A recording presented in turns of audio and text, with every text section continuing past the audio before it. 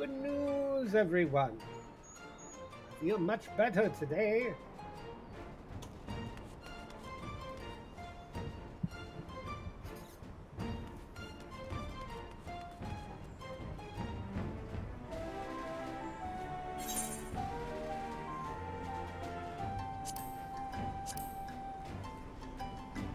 Also, guess what?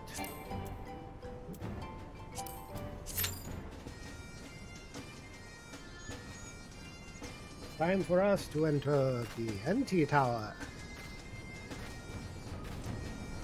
I'm not where I was before because I was doing all those things. The one thing about Final Fantasy XIV is a lot of the things you just need to unlock. Well, like in WoW, because you know that's what I know. A little less than unlocked. There's a few things you need to unlock, but it's not as arduous of a task as Final Fantasy XIV. Also, one thing I did kind of notice that I think is a slight detriment to Final Fantasy XIV is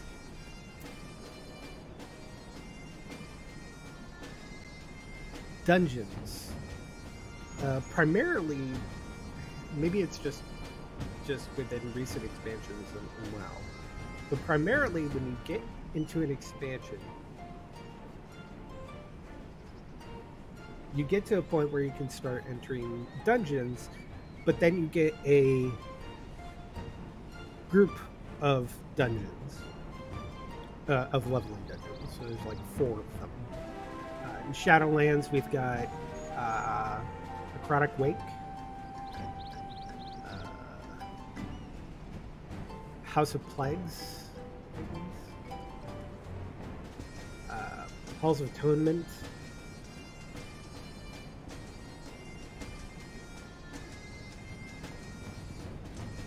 and Turn of Scythe. But these dungeons you can queue for at any time. There is also like quests that connect to them as well. But there's these 4 different dungeons, which as soon as you can start doing dungeon expansion, which I think is pretty much right away, you can queue for them. You can. There's even a roulette, as they would call it here. It's just you just list out random dungeon finder in the dungeon finder, and while there is a bonus to do them each day, do it the first time you do it each day. It doesn't really change anything. So, like, if you want to do dungeons, you have a variety of dungeons that you can go through. While in here, each dungeon has a minimum level and are pretty much only relevant until the next dungeon opens up. So, looking at the Heavensward dungeons here, you're level 51. From 51 to 53, you can only queue for Dusk Vigil. I mean, you can queue for anything lower, but it's not going to be as effective as doing Dusk Vigil.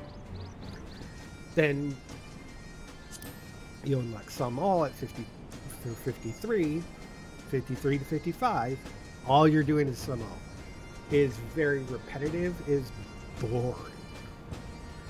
In the case of WoW, though, because when you get, like, the thing that this way, what if maybe you have to unlock the dungeons, but what if the dungeons scaled?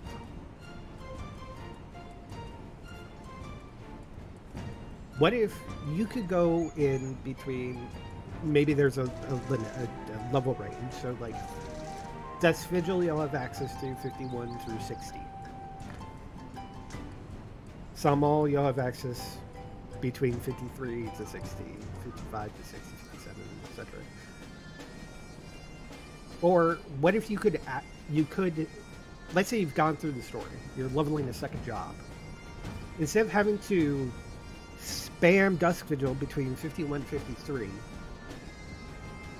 on that alt job, since you've unlocked them all, starting at 51, You could use a roulette, and you could queue. You could use. There would be like a random Heavensward dungeons roulette, and it would give you a random one of the leveling dungeons, even if they don't include the Great Google Library. That's 59. It's pretty much it. It's pretty much end game. It's just your final dungeon sort of thing. But you could randomly get Dusk Vigil, Sawmall, Harry, Vault, and no matter what level you are in that level range, 51 to 59, let's say, or even 60, you pop in, and it's essentially scaled to your level for you, which I think is a great technology that WoW has compared to Final Fantasy XIV. Final Fantasy XIV, everything has a level, and they're stuck at that level, period. You can sink down to that level to provide the necessary difficulty. It also means you lose abilities and such. But what if instead of that, you sync that level to the mob, to you, which in... Yeah, I think it was in Legion, is when the zones became... You get your choice of zones. You can go here, here, here, here. And no matter which order that you do these 4 zones in, you have to do all 4 zones. At least the main story in all 4 zones. And no matter where you are in there, everything is scaled to your level. And if you're playing with somebody with the max level for whatever that expansion is, so you can still out-level things if you go beyond that level cap. If you go in with somebody who's lower level than you, you'll see a mob, let's say they're a level 50, 51 person. They're fighting a mob. To them, it shows that they're a level 51 mob. You are level 55. 5. You go to attack that same mob, but to you, it's a level 55 mob. So what damage you would do to a level 55 version of that mob would be the percentage effect to its health as it would be for the person who's at 51. So you both could be, while you're at different levels, you're effectively dealing the same equivalency of damage, percentage-wise. The numbers that you hit them with may look different. You probably won't broadcast to the other person, obviously. But you'll see that the mob will still take the same amount of time as if you were both at the same level. So that world scaling to you versus us having to, in some cases, sync to their levels is, I think, it is an advantage and can allow people to group together. In the case of the dungeons, if these, as long as you unlock the dungeons, if they could put these into basically a random queue, it would add variety to people who are leveling themselves jobs. So if I was over on my Arcanist and I wanted to do some dungeons, right now my Arcanist is level 6, so it can't do dungeons. But once he gets up to dungeons, that duty roulette, we could use it. Sure, we get the leveling roulette, for example. The leveling roulette. One thing is there is a option in here for limited leveling roulette.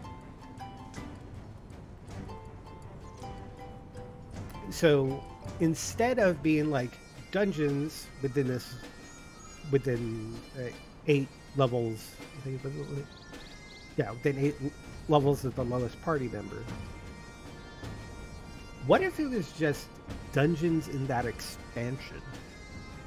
When you use, or even they could slightly change this.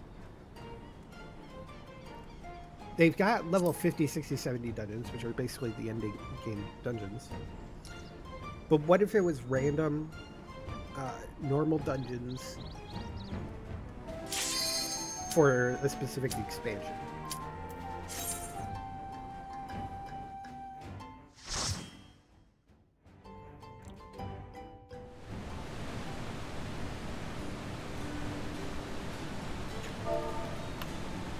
Sure don't.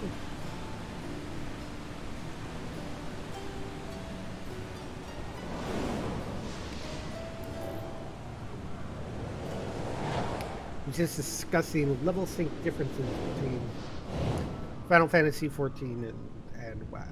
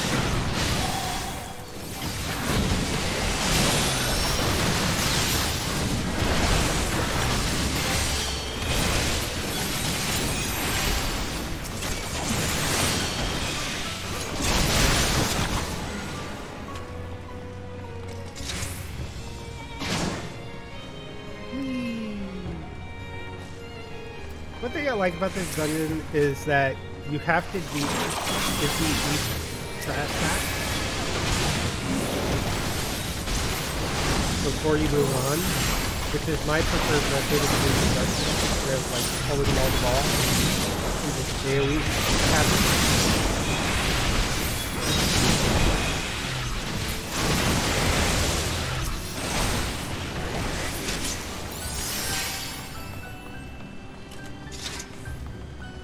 I feel, and may or may not be, but I feel doing each trash pack one at a time is actually faster.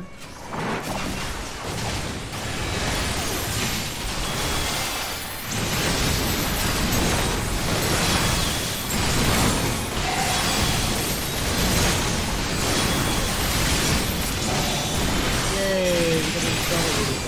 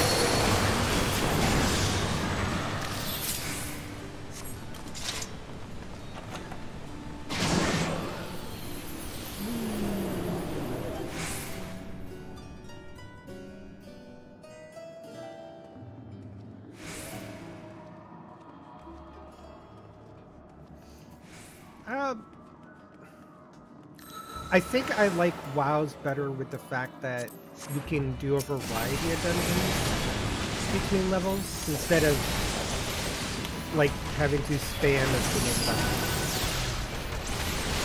I do like in Final Fantasy XIV where dungeons are actually effective at leveling. However,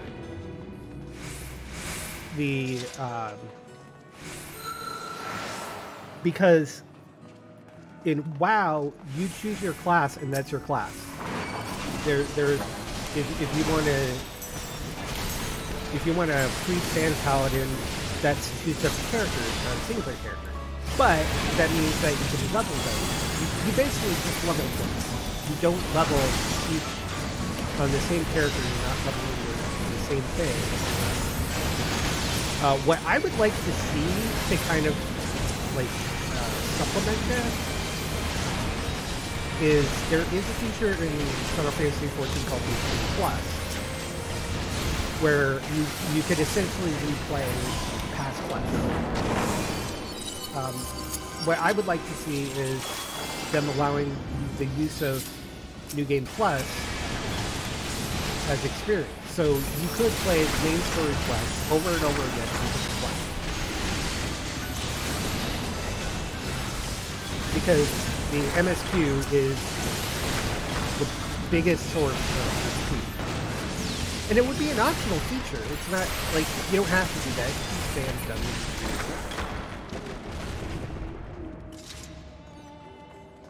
I would have preferred to see that the side quests were actually more effective on being a supplemental thing, so people could level all jobs effectively with side quests. So it would probably get more people into doing the side quests.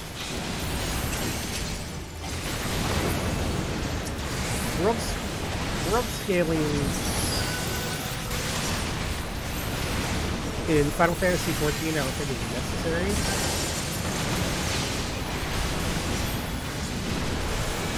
Mainly because it is very much a linear path for the story. Sure, there's a few where, like, there's two separate quest lines that may be completed in order to complete the next part.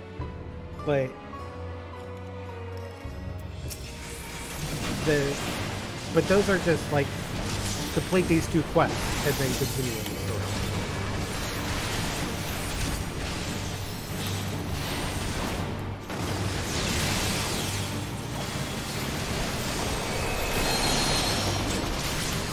I think there may be a detriment to some things where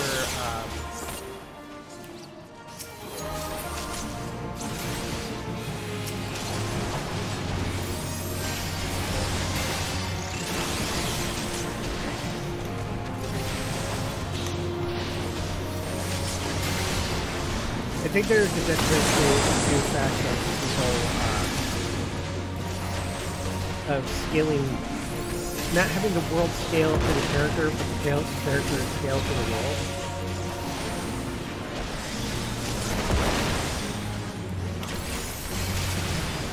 And in the end, it's two different styles. And people would,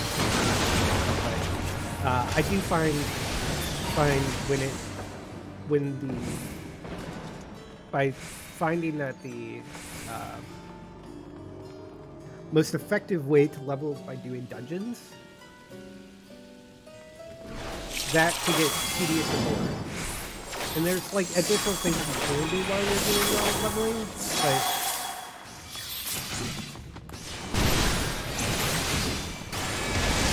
it doesn't feel as good as leveling the quest.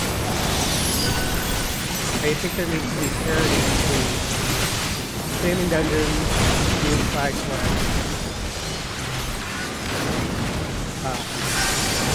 system. I would prefer if the fates leveled to you with like give it a max level, so even doing old world fates would end up just being super easy. So what? Being that fates, I would like to see fates work more like world quests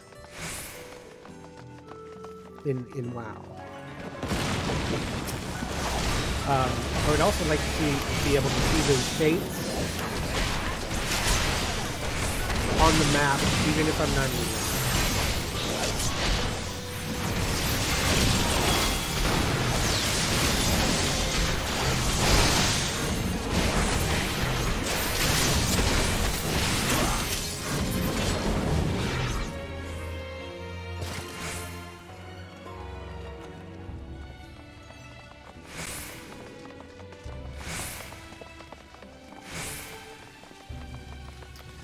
If it seems like I'm yelling, it's because I think I have my volume down.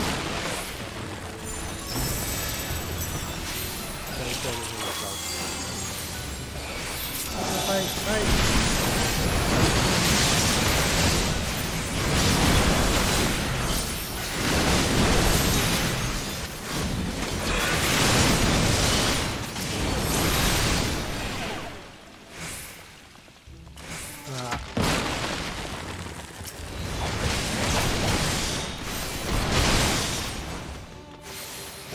Well, I think spell effects are very pretty.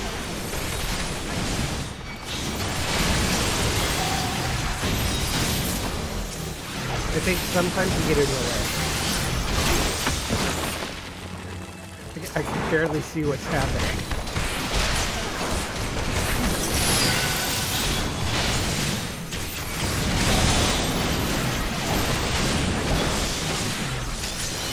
Especially when there's a telegraph telling me, hey, there's an AoE here. Oh, I can't see it because gravity is going off in the spell effect.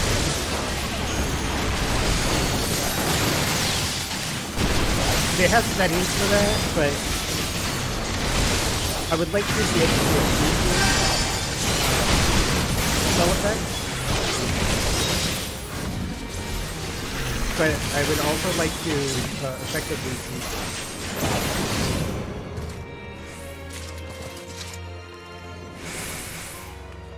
We shouldn't be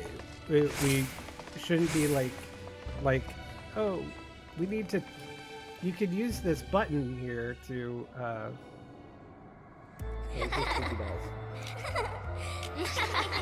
you could turn off other people's spell effects. And it's like, okay, yeah, they're doing something, but I can't see the AoE circle that I need to see in order to be inside it, so I'm healed.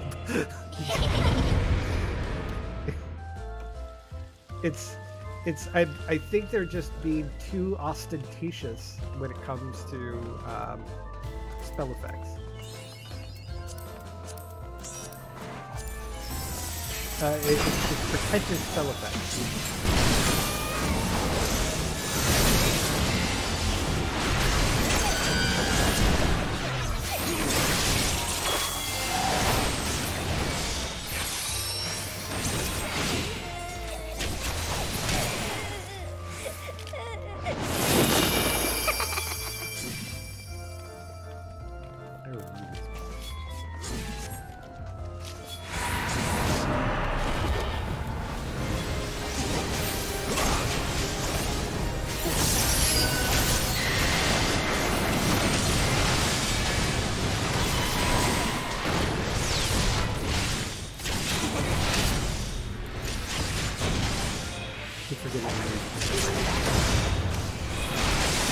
So, one of my favorite Final Fantasy content creators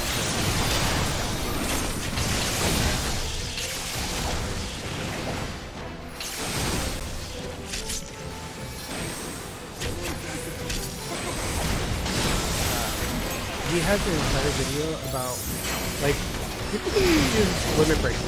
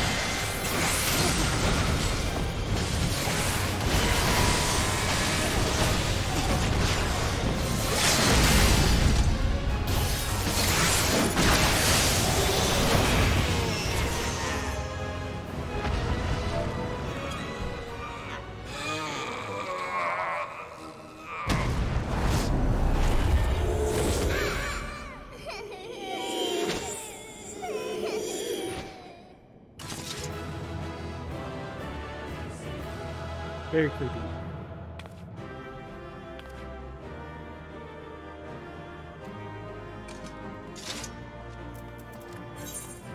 But the one thing I do want to know for people is I do want everybody to understand this is a critique, a criticism, but it's not saying it's bad. It's just my takes on things. So, I mean, it is Final Fantasy, so things are big, ostentatious, it's Japanese and anime-inspired sort of thing.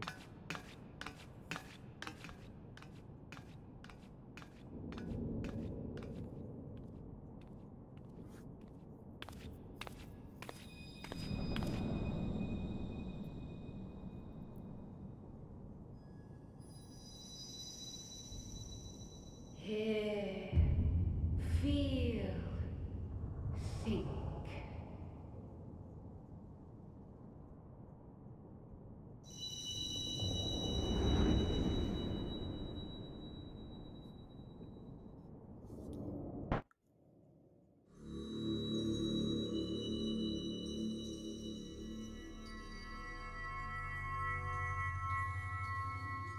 Through time and space hast thou journeyed unto me, as I knew thou wouldst.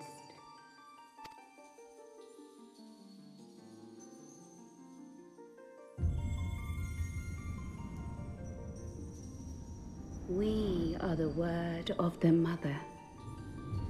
We, who were once called Minfilia.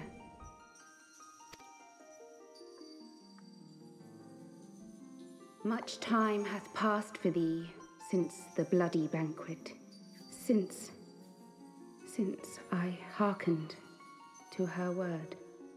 Mother, Hydaelyn, guided me towards Y'shtola and Thancred, that I might be swept up in their flow and delivered unto the ethereal sea. There, adrift and alone, her voice silent once more, I prayed for those we have lost, for those we can yet save. To her I would make an offering. We speak now with one voice, one will, one word. Unto thee we bequeath the most precious of gifts, the truth which lieth at the heart of this world. Thus do we beseech thee once more. Hear, feel, think.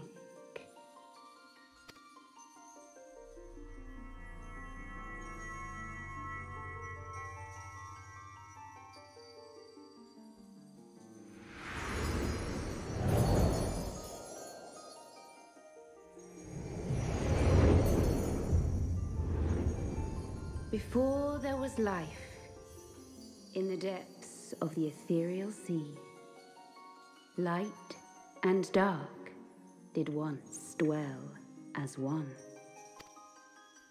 But the darkness coveted power, and the balance was broken. Thus was I forced to banish him unto the distant heavens, to forever remain apart, a moon bound.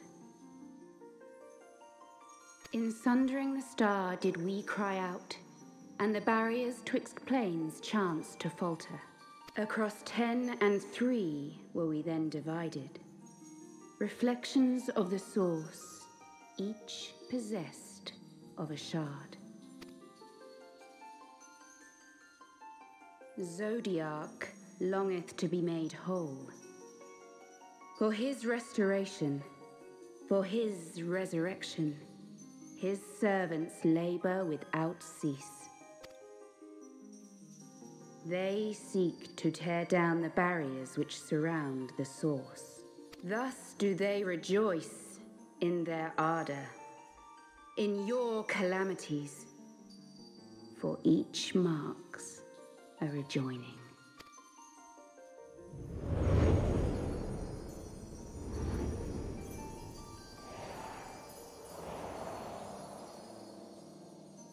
Seven times have they succeeded. 7 times hath the darkness grown stronger. 7 times have I failed. The Ascians cannot be suffered to continue. This is my final.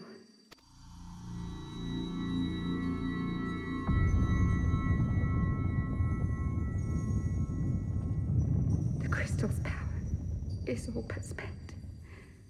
With what remains, I will return you to the shore of the ethereal sea.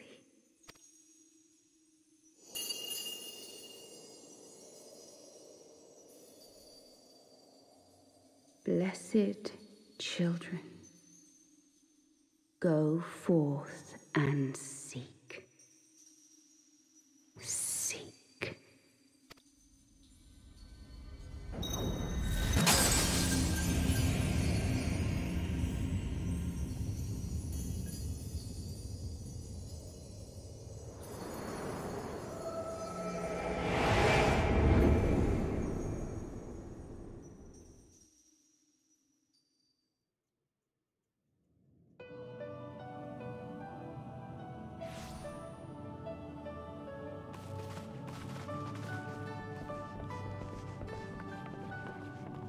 Thank the 12! Did you find her? Did you find Minfilia?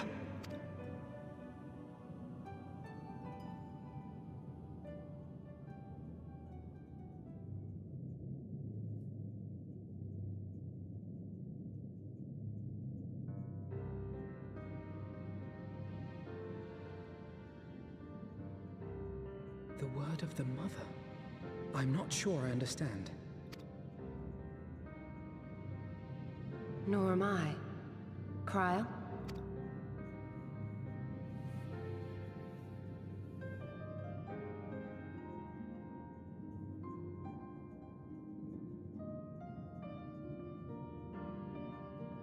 As unbelievable as it sounds, I see no reason to doubt her. The word's tale. No one was more sensitive to the will of Hydaelyn than Minfilia, and if Hydaelyn has grown so weak that she can barely make herself heard, it is not hard to see why Minfilia, having joined with her, might struggle to maintain her own form. What? Why would she need to maintain her own form? Are you saying she's gone?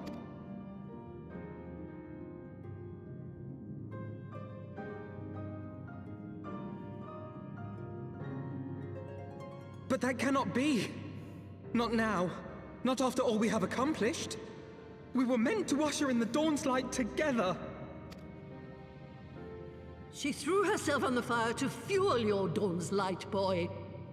You'll just have to usher it in on your own. Must you be so ungentle?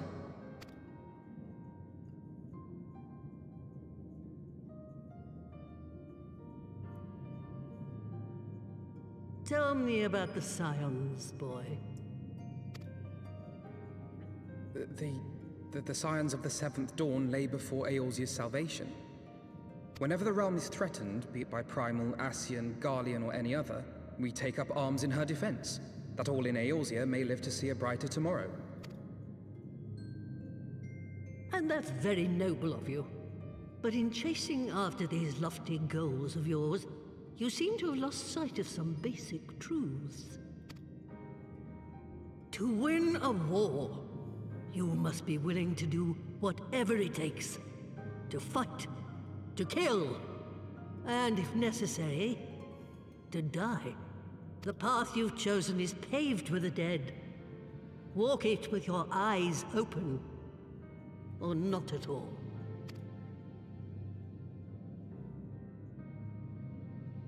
I know the truth of which you speak, and have from the first. If the Ascians will go to any length to resurrect their god, then we must needs be as committed to our cause, to unmask them and their schemes, and to crush them both utterly.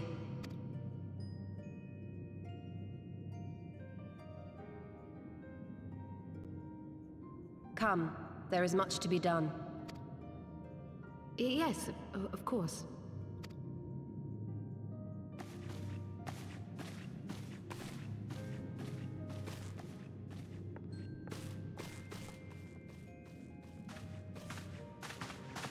Thancred, wait!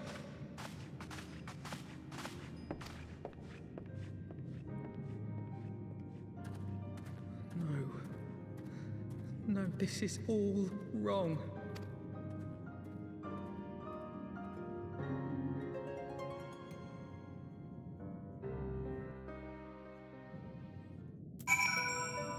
The idealism of a 16-year-old boy. She's not coming back, is she?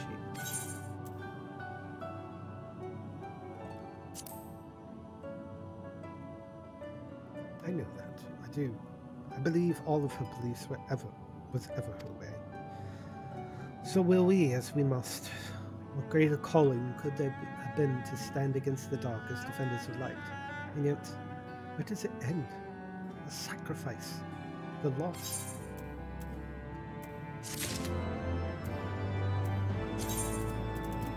Get a Pororogo.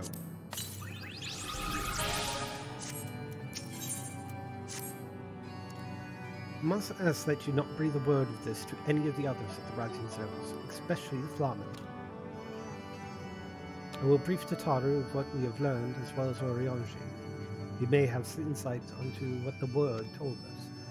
As for you, Escos, after all you've done, I would say you have earned a rest. Ah, but speaking of well-earned rewards, I received a message from Sir Emmerich while you were away. It would seem he was planning a ceremony of some sort and would like you to attend.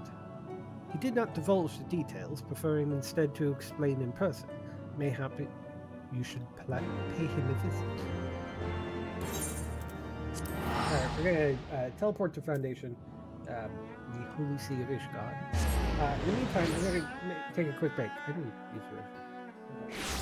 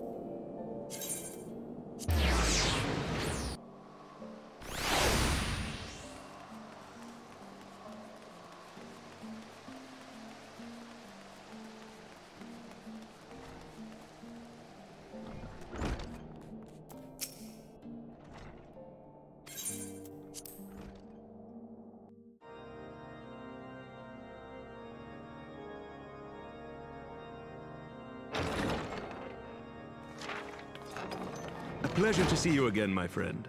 I take it you received our invitation. Good, good. You of all people should be present.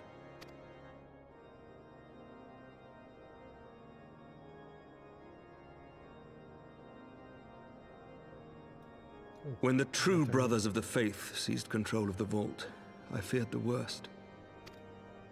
Yet in adversity were we blessed with the promise of peace between man and dragon through Vidofnir's timely rescue of an innocent child. Timely, I say, though miraculous or providential might better describe the event. The gods themselves could not have devised a more fitting symbol of hope. Needless to say, we could scarce let such an opportunity pass us by. Which is why I set about making formal arrangements for a peace conference between our peoples.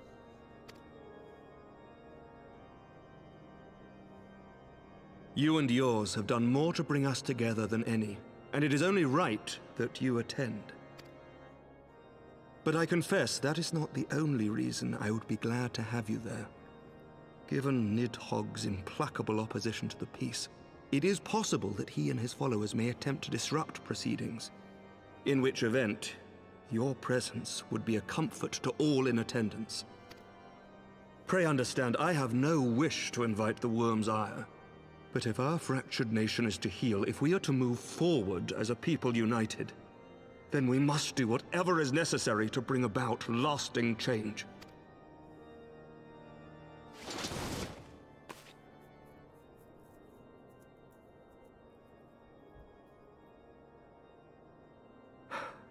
"'Tis nothing. 'Tis nothing. Lucia cautioned me against giving vent to my passions, lest my wounds reopen. It has not been easy reaching out to our opponents in Ishgard, many of whom sympathized with the actions of the true brothers. But in so doing, we have limited the influence of the zealots. The people are ready, my friend. This conference must go ahead.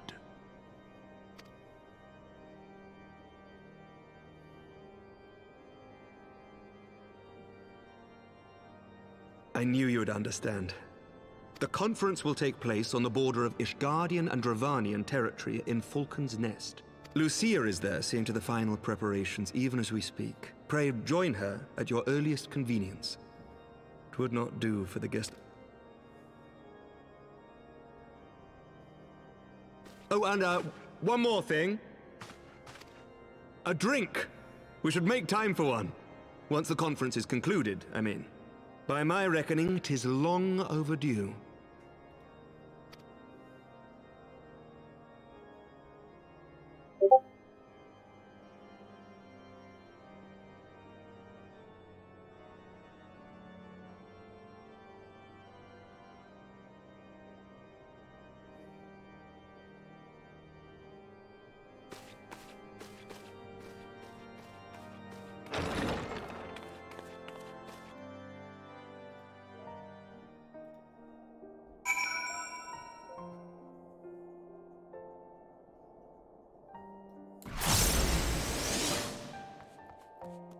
Alright, seeing Lucia in Falcon's Nest.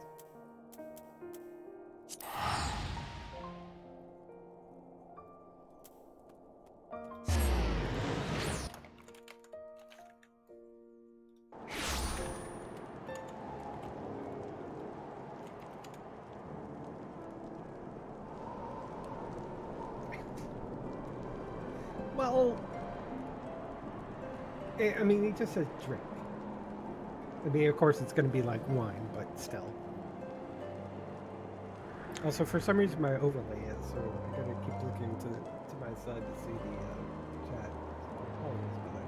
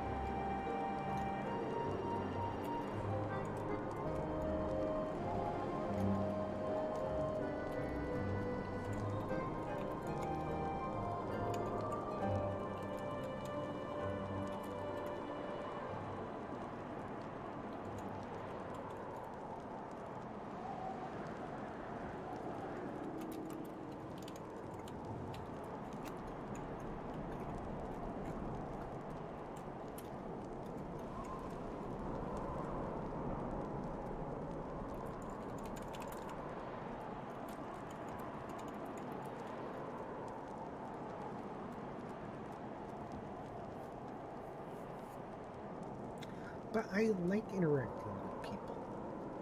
It's actually one of the reasons why I started streaming. We build a community. I'm not very good at it, but still. Me being a socially awkward person.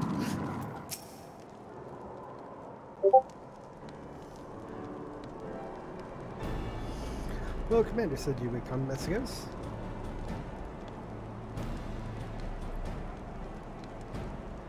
As you can see, preparations for the conference are proceeding apace. Mark well the curtain above. It conceals a relief that will be unveiled during the conference. The Masons labor day and night to see it finished on schedule. Sir Emmerich wanted a symbol which would endure long after this conference is concluded. I think you will be pleased with the result. 'Twas not my role, but I made it mine, and to see it draw closer to a resolution fills me with strange hope. His faith is infectious, is it not? His certainty that we can be better than we are. Forgive me, I'm rambling. We must be tired from your journey. Go rest. I will not keep you.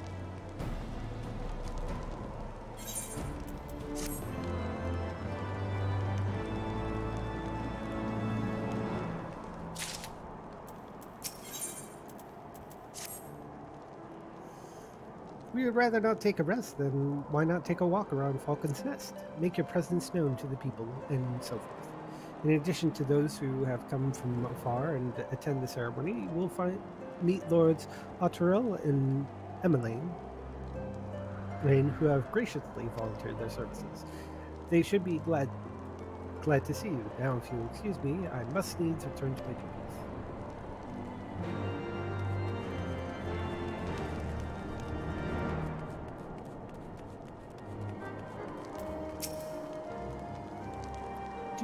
Everything's set to begin. I wasn't sure how many might come, so I thought it best to come early and find a spot with great view.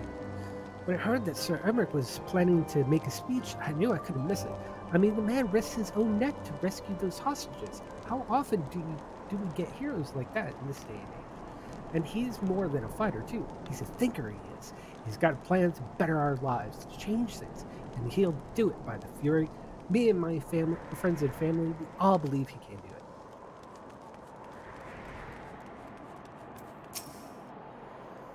Bloody exciting, is it?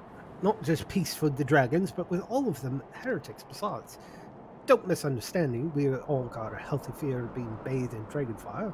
That being said, the heretics did far more to hinder our efforts here in the past, so hearing that we were close to a reconciliation comes as a great relief.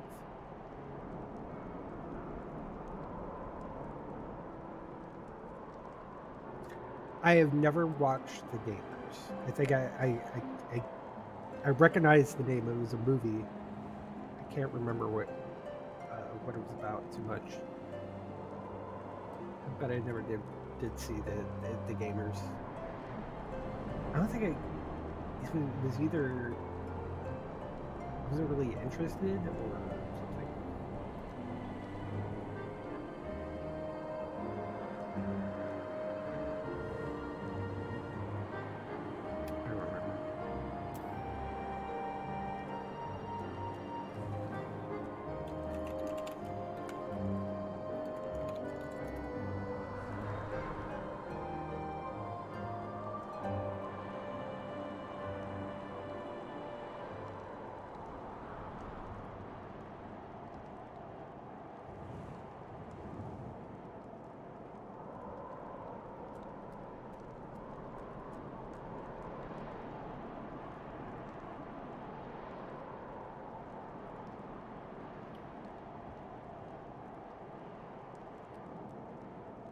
It was between it was the one that was the $1,000 budget.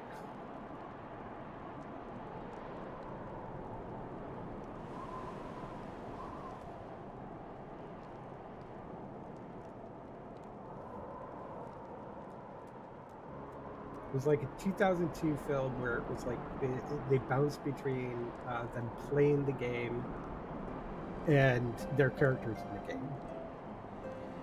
Then they had a sequel, The Gamer's Darkness Rising, and The Gamer's Hands of Fate. This at least reminds me what it was about.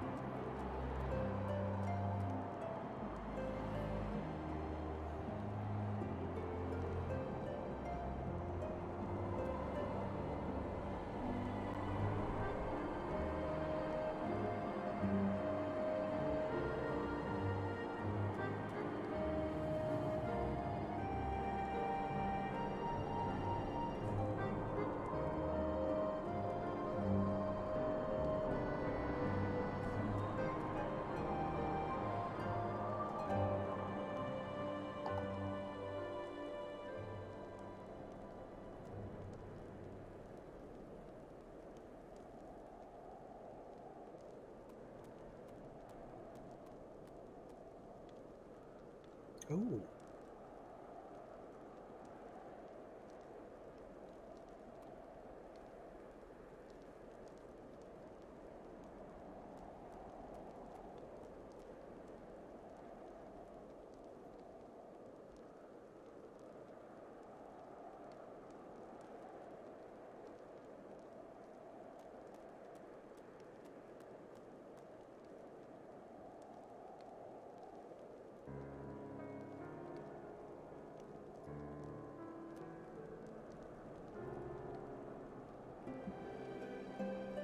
Yeah, I think it was more because I think this kind of was more of a comedy. I think it's probably one of the reasons why I didn't watch it, because I'm not a fan of modern comedies, and I think that started in somewhere in the 90s for me, at least. Comedies. A lot of modern comedies deal with what I refer to as embarrassing moments. I'm going to put that in quotes. Well, I kind of prefer the older type of comedy where it's witty, punny, sometimes slapsticky, like The Princess Bride, Airplane. A lot of the Mel Brooks movies. I mean, I didn't like all of the Mel Brooks movies, but to each their own, sort of thing. But there are plenty of Mel Brooks movies I love. Like Robin Hood Men in Tights is one of my favorite comedies of all time.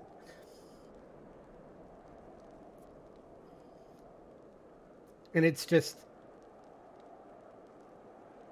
where funny moments will happen, or slapstick moments will happen, or just these ridiculous things happen, and it's just that type of funny. I really did like the original The Mask. I remember liking that. I haven't watched that in forever. But it's a lot where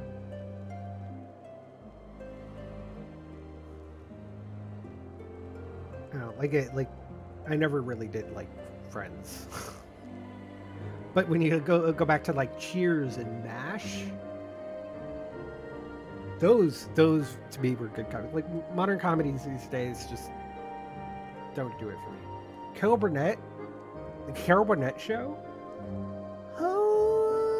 hilarious. One of my favorite parts of the Carol Burnett Show is when the other actors start cracking up.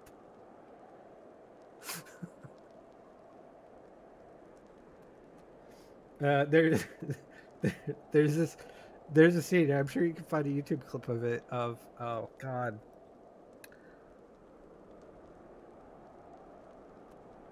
they're doing the Mama's Family bit,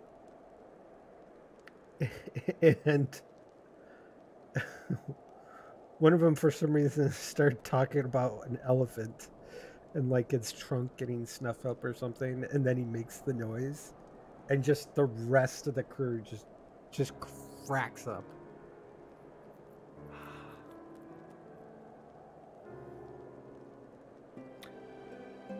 Oh, Whose Line Is It Anyway?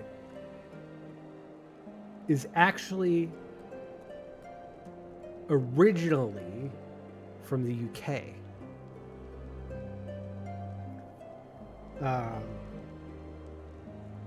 And then after they stopped airing that, I'm not gonna say, I don't want to say canceled. I don't know what happened, but it really originally from the UK, completely different host. Then Drew Carey showed Ryan Stiles and was on it, and eventually Drew Carey's like, "Hey, why don't we bring back Whose Line Is It Anyway?" Because Whose Line Is It Anyway is a great show. And they did. And I think they did a pretty good job. I mean, it was a little bit more Americanized, but still, they brought it back. And Wayne Brady, Ryan Stiles, and oh my God, I can't remember the other guy, who were commonly the ones that were on the American one, were also frequently on the UK version. And I believe they brought it back again. I don't know. In any case, Whose Line Is Anyway rocks. Like you wouldn't believe. I love that. Love that. When it comes to comedy, that's that sort of thing I like. Anyways, moving on. What were we saying? The heretics did far with hinder our efforts here in the past, so hearing that we were close to a reconciliation comes as a great relief.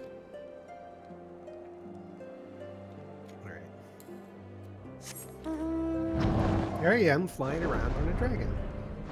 Much less a younger looking incarnation of the father of all dragons.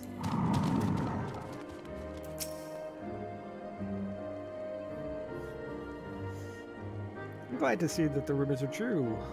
Well met, Master Windspawn. I fear not. No intentions of begging your aid for this or that. Everything appears to be in order. He says just as soon as... Hey, I got a thing. I'm also an adventurer.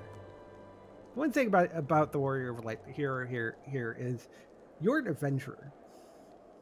Just because you do these dramatic heroic deeds, such as defeating Nidhogg, defeating the primal summoning Thoradin the Seventh, quest for power, defeating Asians, these big things. Somebody says they'll give me some money for delivering something. Oh, sure, I'll go ahead and take that. You know why? Because I'm an adventurer. Oh, you're having some problems at your farm, and you need somebody to help clean up these pests. Sure, I'll do that. I'm an adventurer. Sometimes the things about adventurers, they'll do things big and small. It's just, this is part of being an adventurer. Sometimes you don't want to be the one to go after the ultima weapon. Jeez, that's a pretty big thing. Can I just go stop these ruffians that are harassing this small town, this small hamlet? You know, it's just one of those things. Oh, so, oh hi, hey, can you check in with these people, by the way? We can't send anybody out. We'll give you some cash. I need you to go see if you can find some wine for a feast we're having. You know, it's got to be special.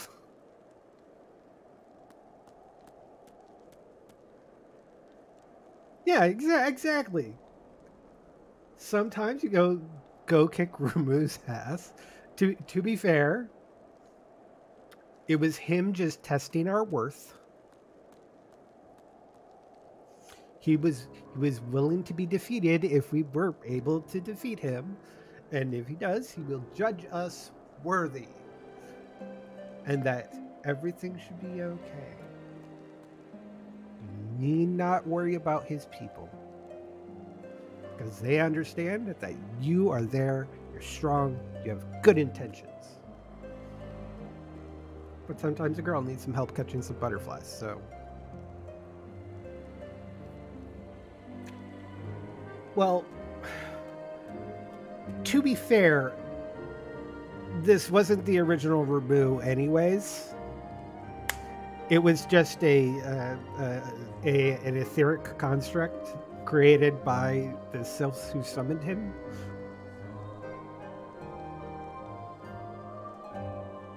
So, and when we first meet the sylphs in the sylph management series, the tempered ones, they just stick to their homeland.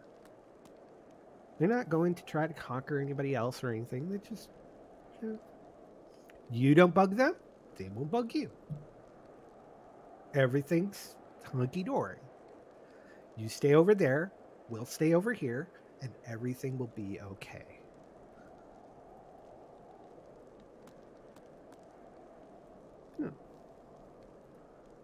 It's just when you get to things like Garuda and Titan and Leviathan and Ifrit, that's when you get things that are a little more... Summon the god to smite our foes. Ramu, summon our god to protect us. You don't need to do any smiting if they're not needed. Just if somebody comes in, could you take care of them? Thank you.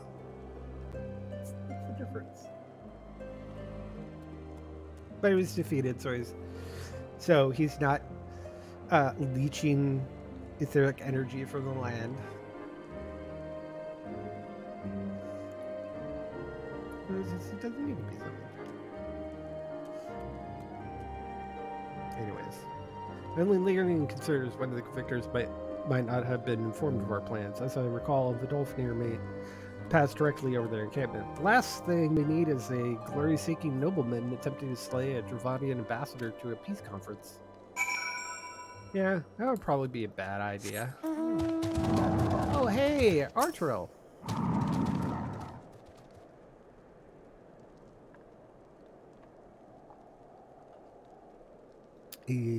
Soon-to-be Count Fortal. How much has changed since we fought alongside each other in the vault. If you had told me that we would soon be hosting a peace conference, I would have thought you a naive fool. Yet here we are, preparing to make that fantasy a reality. Ha! And here I am, laboring to make it so.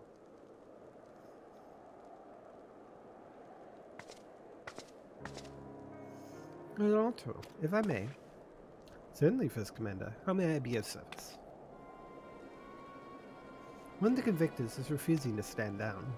The majority is willing to do so, but a small party is...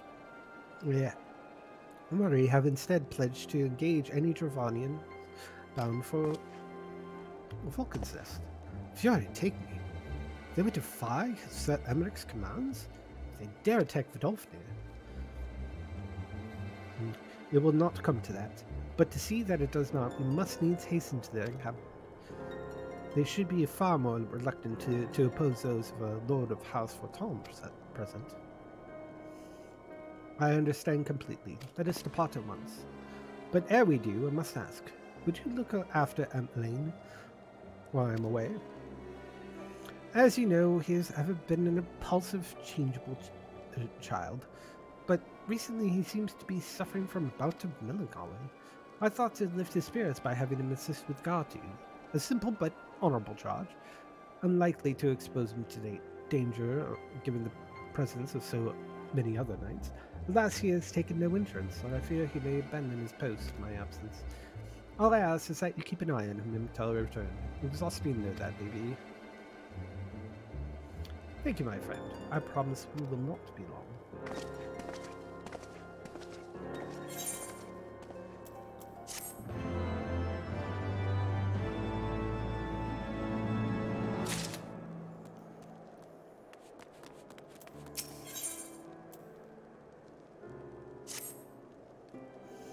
Another busy as the moment, oh boy, guarding this tavern, as it were. Oh, I see. Arturel thought I might be derelict in my duties, eh? The nerve of my brother to question my dedication. But since you're here, maybe I can put you to proper use. The wasteland beyond the walls must be kept safe for travelers, yet I have been forbidden from leaving Vulcan's Nest.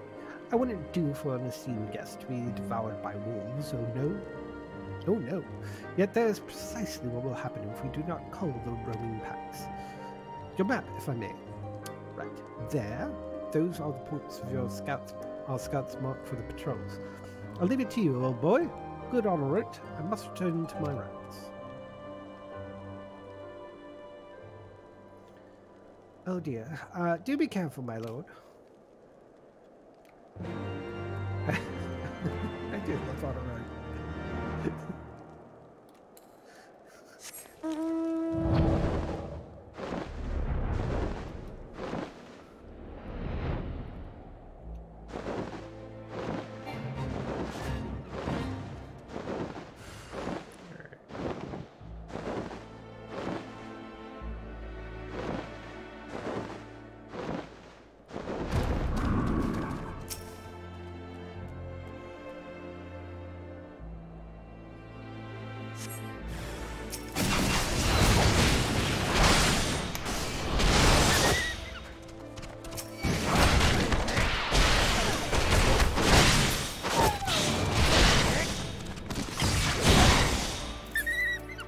Get my trip out.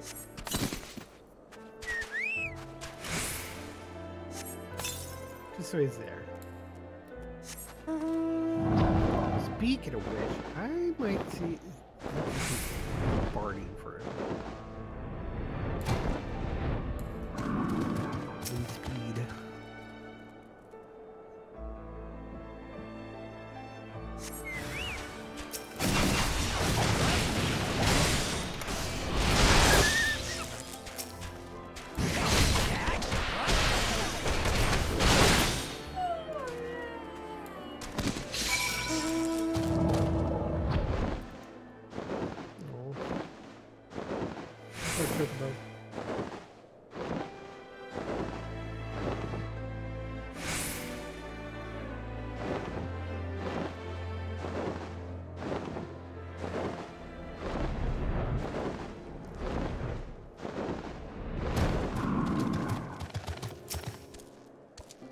Let's go swim small, bull Spain. Pleases me to inform you that I have completed my rounds and that all is well in Falcon's Nest. Oh, and there was a grizzled fellow looking for you. You know, the one who made that arses confess. Clever that. Thancred, was it? He was asking after you. Anyway, once I noticed the garish weapons he was sporting, I deemed it to be a waste to leave him be. I dispatched him to an area neglected to mark on the map. Yes, this one. If you hurry, he might still be there.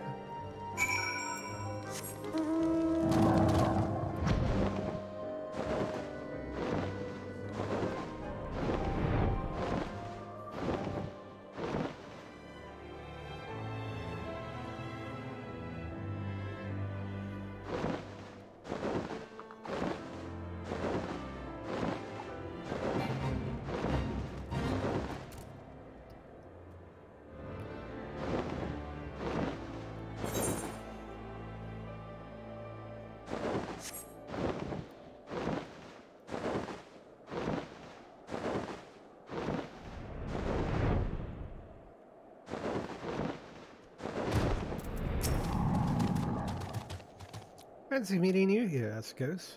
'Twas fortunate I came when I did. These two would not have fared well. These two would not have fared well against the bulls on their own. The young lord wasted no time taking advantage of you, did he? And me, I suppose. Let us return to Falcon's Nest, then, and see what other thrilling tasks he may have us for us.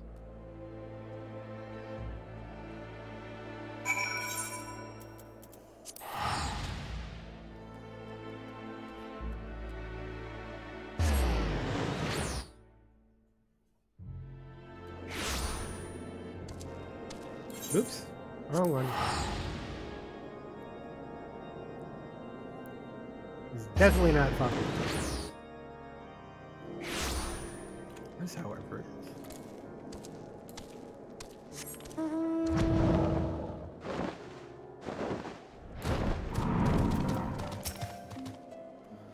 And there you are, pair of gallant heroes I've ever saw them.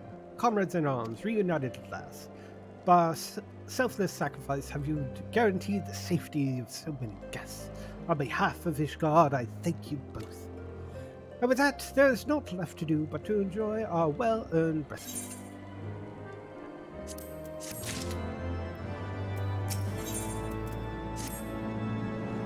Oh, and this should be, of course, go without saying. And let's keep those last few favors between us. Yes, I'll throw one in the stand. Right then, the first floor of these barracks has been converted into a tavern for the duration of the conference. Why don't you go and have something to eat? Well, once a suggestion of which I agree. Go on ahead, Escos. I will join you in on.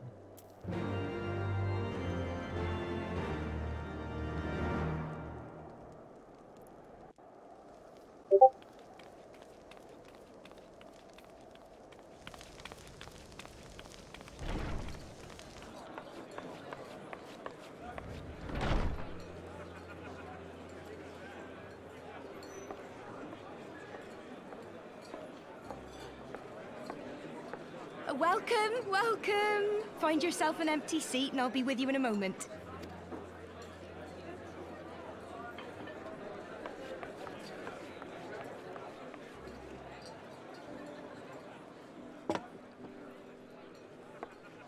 Cold out, isn't it? Here, a mug on the house. Let's get some colour back in them cheeks. Especially considering the clothing I'm wearing in this cold weather. Freed food will be a bit longer than usual. We've got a lot of hungry folk to feed, what with the conference and all. Oh, so many people with cause to celebrate. To think there could be peace in our time, after all them years of fighting. When I heard about the conference, I knew I had to come. I knew I had to be here, to do my bit. My husband, he died fighting the dragons, you see. And here we are, about to break bread with him.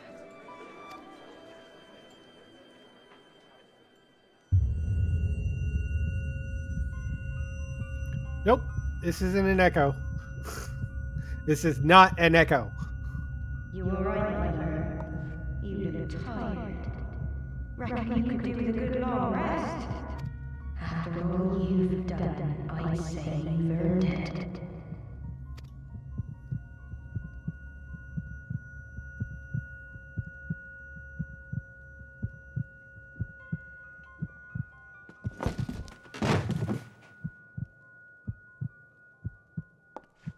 Sleep now. Sleep. Sleep and leave us to our affairs.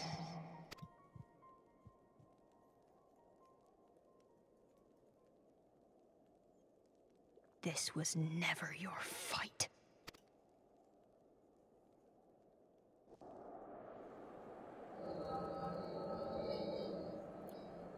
This is an echo, however.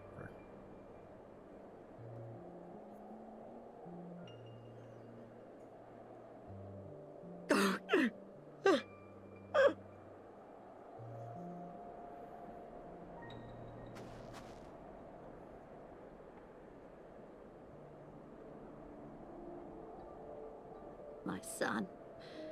They told me he walks in Alone's halls.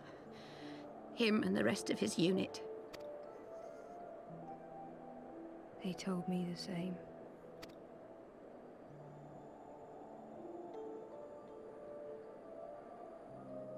I expect they think it's comforting. Every time I come, I cry. I cannot bear to remember, but to forget would be 1,000 times worse. Yet that is what they would have us do. Accept this truth for the sake of peace. Bury the past and look to the future. But he was my future. My flesh and blood. My heart.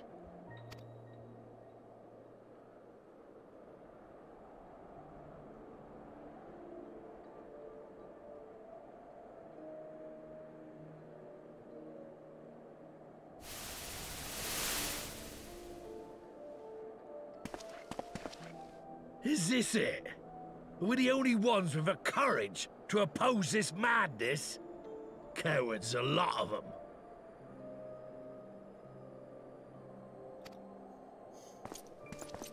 They think only of the prize, of the peace Sir Emmerich promises them.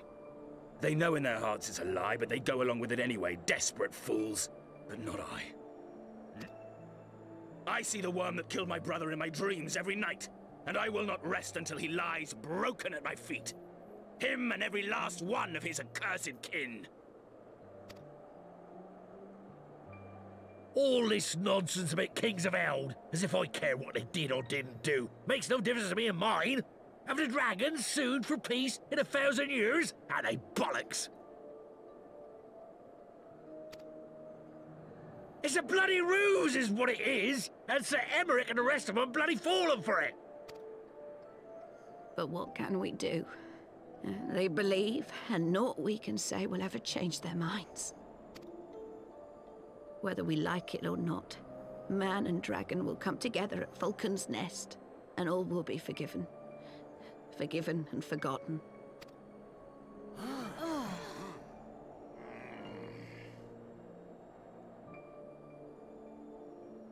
No. I will not let that happen. They will remember the true face of the enemy. I will show it to them. And we will rise up against them once more.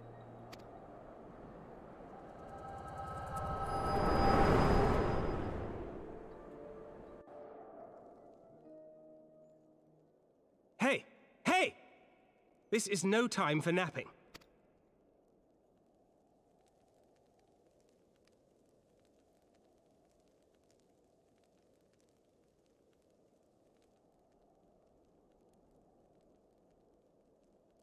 Do you have your wits about you? Good. Come with me. We have a crisis on our hands.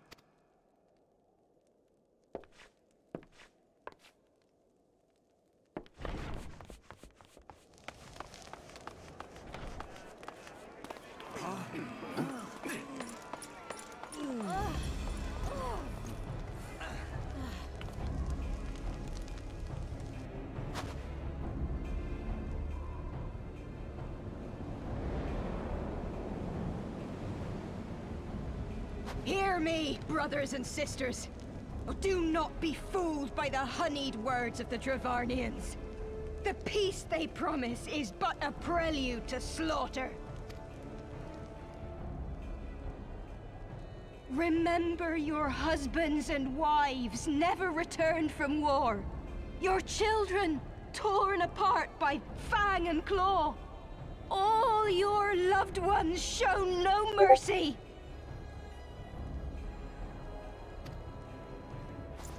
Does not your heart cry out for vengeance? Your blood boil at the injustice? Remember the face of your enemy, brothers and sisters. Remember it, and strike back!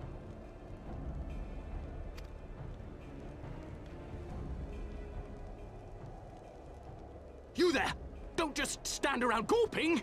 Do something, man! Stop her! Yes, my lord.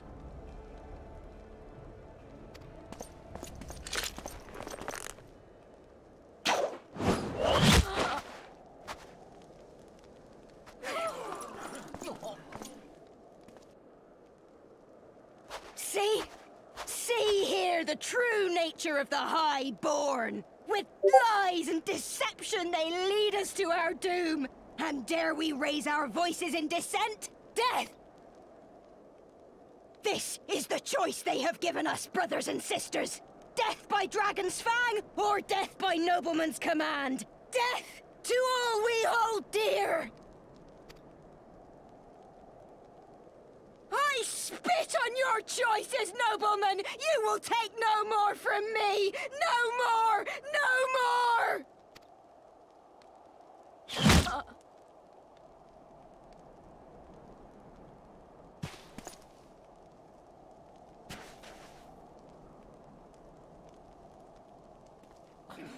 What have you done? I only did as you ordered, my lord.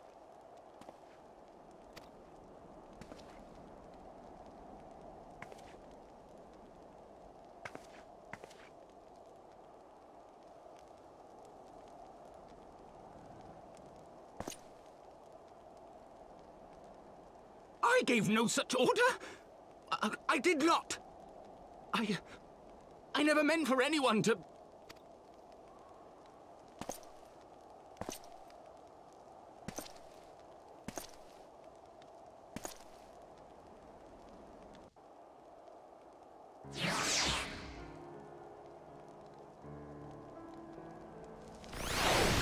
It's one of those things where it's like, the order was to stop her, not kill her.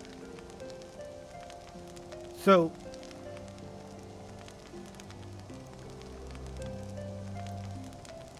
it probably would have been best if the knight did, like, well, the knight was probably a little panicked. It was like, I don't know what to do, sort of thing.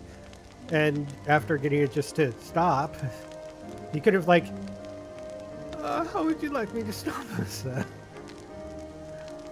Or somebody, we got to get out there, and try to get up to where she is and stop her. And just take her away from the situation or something. The wound hurt, sure, up in the air, and how good or bad that is, but still,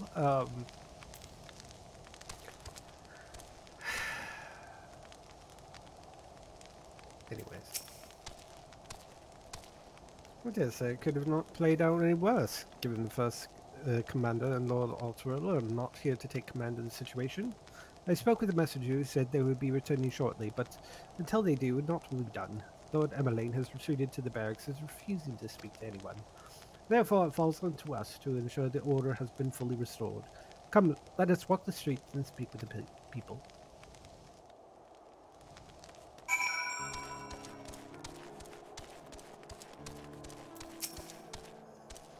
My wife and I fell while fleeing with the others at first. The Dragonsong tend to our bruises afterwards. Those mad fools have ruined everything. For what?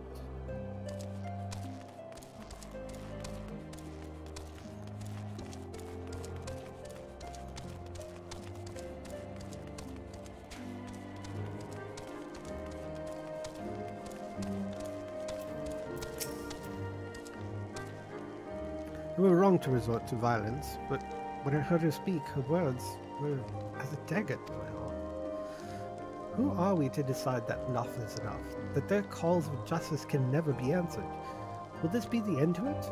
Or will there be others like them in the True Brothers? I do not want to bear steel against my kinsmen ever again. I do not know if I can even can.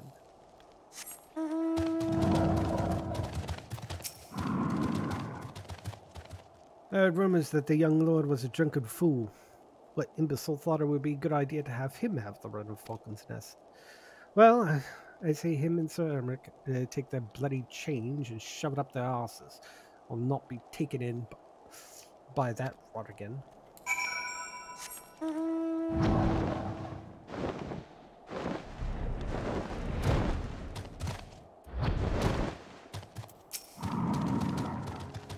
Well, what say you?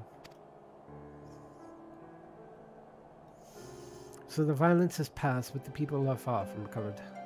That is to be expected. For the moment, it appears that no innocents were harmed by the guards. The blame of all casualties has been placed upon protesters. Nevertheless, the people will not soon forget the image of a young lordling ordering the public execution of an unarmed protester, one whose words resonate with the hearts of many. After all, who among us have not lost ones?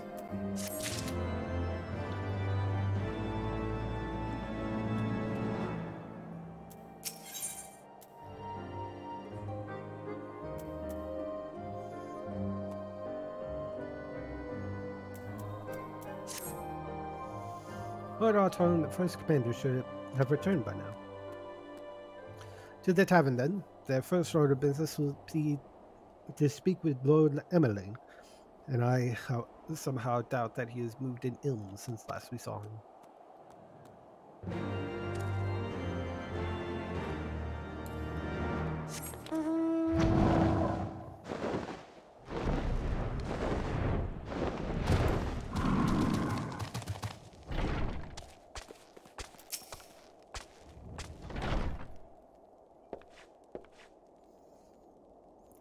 My apologies, Esgos. I bear full responsibility for this debacle.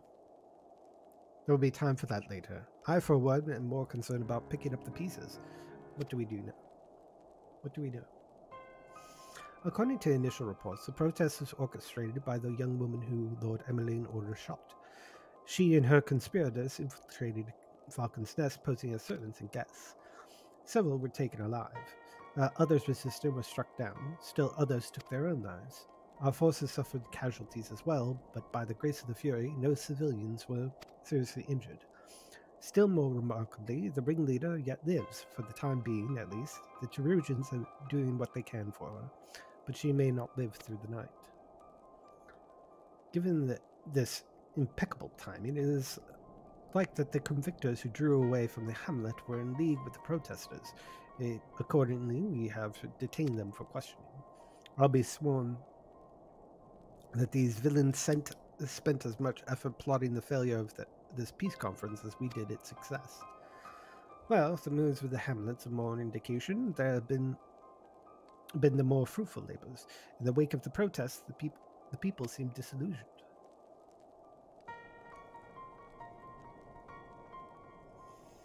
You spoke with them then? I see. Sir Emmerich placed his trust in me. It is difficult to explain what has happened here. Remember how far we have come, First Commander. The people's faith may be shaken, but we convinced them before, and will do so again. If we can but find a means to remind them, to show them once more the promise that change holds for us, that this tragedy shall pass into the past. We must pray that you are right.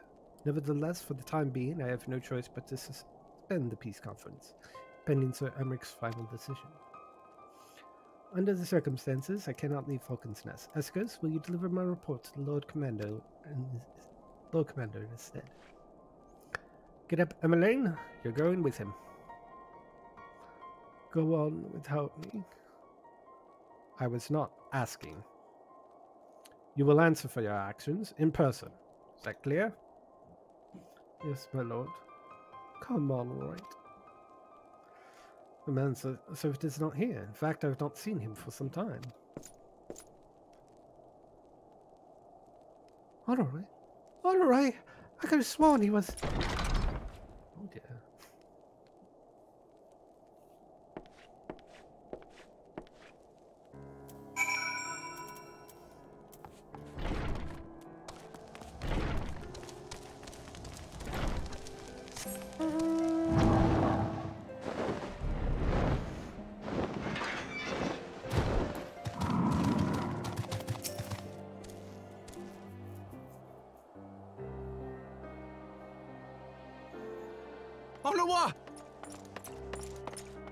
Onawa. No, no! What have they done to you? Onawa! Onawa!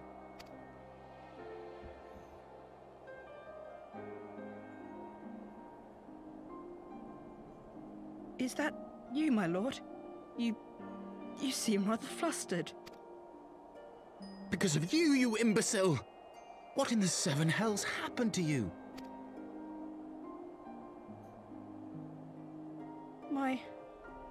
My apologies.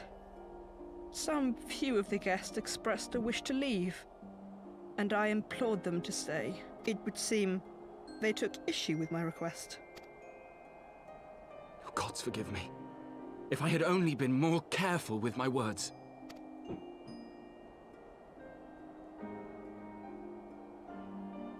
Do not blame yourself, my lord. I know that you and your brother have Ishgard's best interests at heart. That poor woman. She lives in the past, clinging to the memories of the lost. But the future holds so much promise. so much joy. And you! You know that better than any.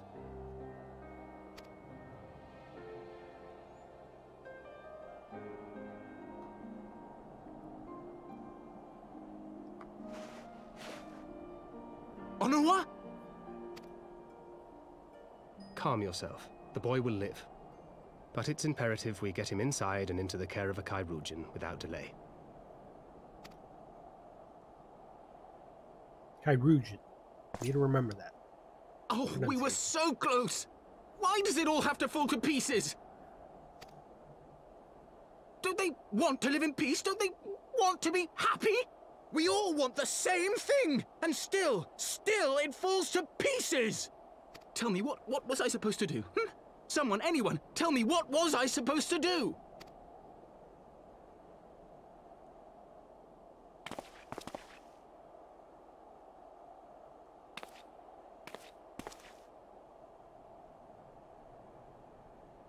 Stop looking to others. You make your choice and you live with the consequences.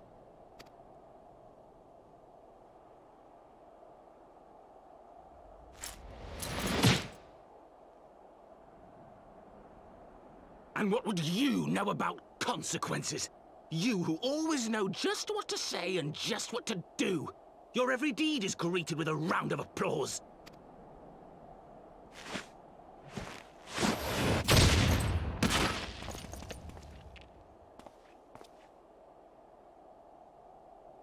You know nothing about me.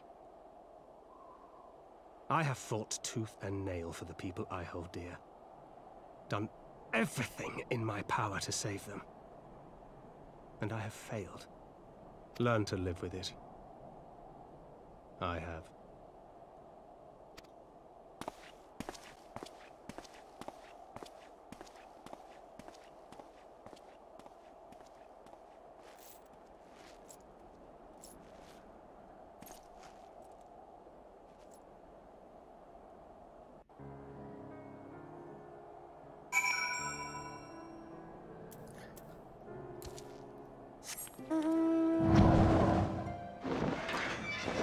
Drama!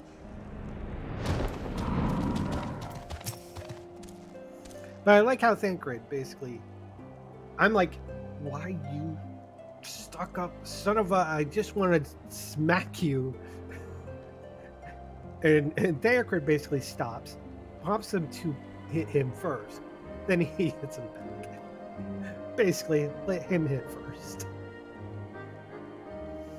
May have overreacted, but it needed to be done. It was going to be hysterical. I understand the desire to look for reasons, for excuses, to convince yourself you have no choice. But the past is the past, and there is not to be gained from reliving your mistakes. I know this. I know this. But he...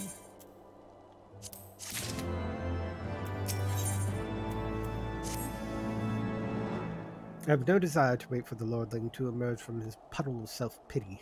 We have important matters to attend to in Ishgard.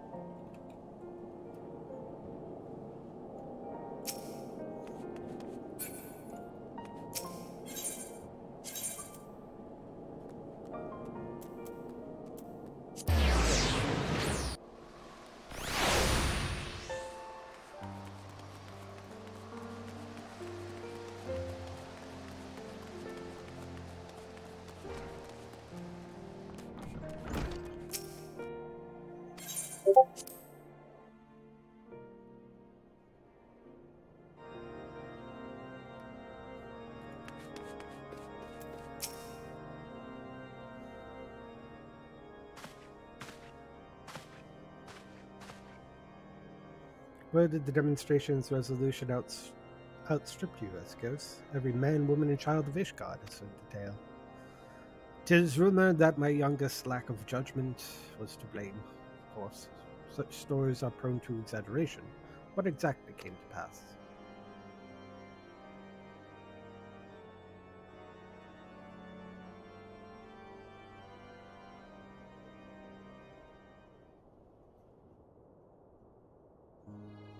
I see.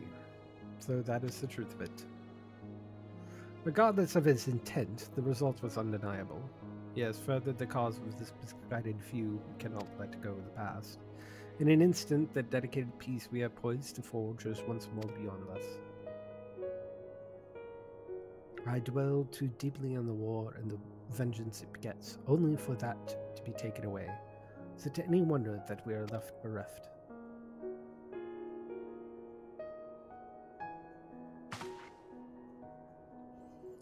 For what was this sacrifice? Have we not to show for our suffering? I thought peace a sufficient salve, but mayhap I was mistaken. We are warriors, Lord Edmund, and ours is a nation built on the centuries of warfare. Right or wrong, this is who we are, and we deny it, at our peril. To hold on to the past without being beholden to it, we must needs find a way to honor the sacrifice of our forefathers without glorying in their excesses. A difficult fact, to be sure. We dare not deny the scars which mar our nation's soul, unless we spur other delusion souls to retrace them. But, as you say, we dare not revel in past glories either, for they are tainted at all. A clear, unambiguous enemy and an undeniable righteous cause. 'Tis a bitter reflection, but lies through, though they did long serve to unite us. No truth will ever serve as well, I fear. Yet, we are not without options. At our last meeting, a proposal was tabled by the other members of the Aeolsian Alliance for joint military exercises to strengthen the ties between our nations and test our readiness to meet with the common threat. I had thought to delay these exercises until after the peace conference, but mayhap a grand melee would be all the thing to lift our beleaguered spirits. Better still, an occasion for the Temple Knights and the Watch to take the field as allies, a united Ishgardian force filled with men and women from all walks of life, which would stand against a coalition of the allied nations' finest. Hosted by Ishgard in the shadow of the Gates of Judgment, the victory under such circumstances would serve as reaffirmation, nay, a declaration of all and sundry that we are as strong and united as ever.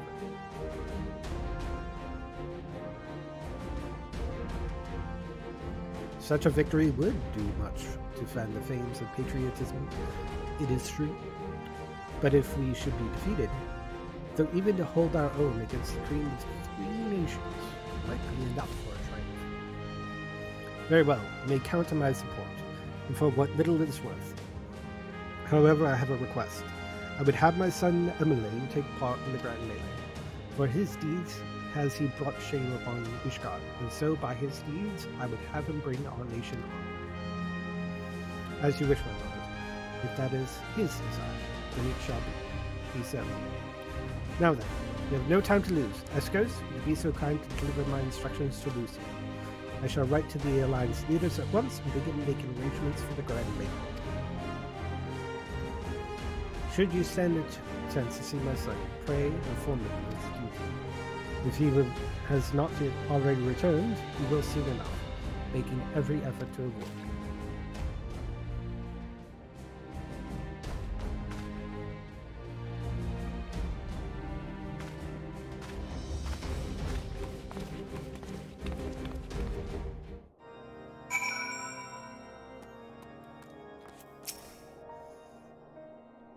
So, that is their solution, a grand melee to unite the people. And what part would they have you play in this affair, I wonder? You whom have taken into their confidence and upon whom they have come so heavily to rely. And will you oblige them when the proposition is made? Will you stand for Ishgard once more? Let's see, choices. We have come this far, have we not? I will stand with my friends and comrades, not a nation. It's a getting much, isn't it? I'm going to say we have come this far, have we not? Well, when you put it like that, I suppose it would be a shame to see it through to the bitter end. So, for this grand melee of his, Sir Emmerich wishes to field a force comprising both his Temple Knights and Hilda's Watch, yes? I can only imagine what she will have to say about that. In fact, curiosity compels me to go and see for myself.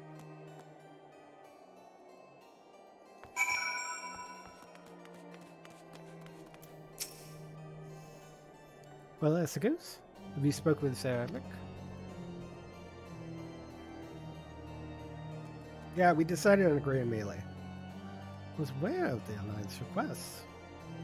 So, Sir Emmerich would turn these exercises into a spectacle for the masses. It is not that I doubt the efficacy of such a plan. Indeed, I know its effectiveness only too well, having witnessed it firsthand. Nevertheless, he has not once given me reason to doubt his intentions, and these are desperate times indeed. I will select knights for the event forthwith. As for the watch, Thancred has that. Did he now? How considerate of Master Thancred to seek out our young watch commander of his own volition. Alas, he acted prematurely. Pray deliver this list of watch candidates to Hilda. I would have her best men, not her most dispensable.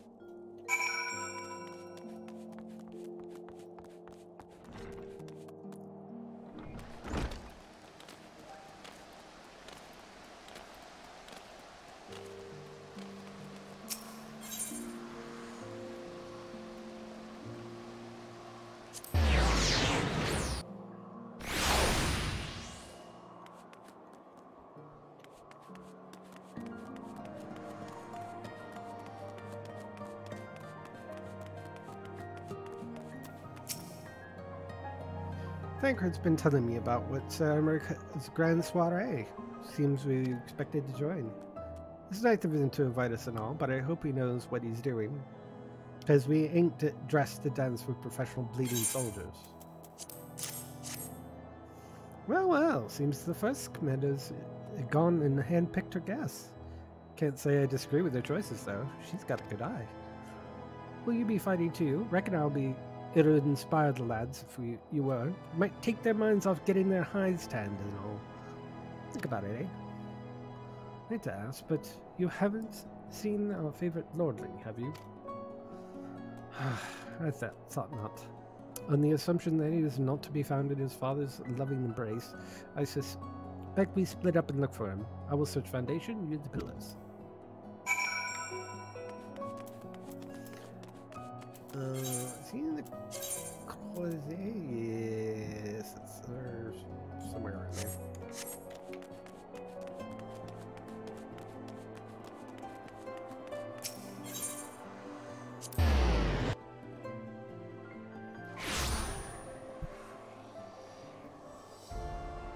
Turn up the volume of my headset so I can take it off, but still at least somewhat hear.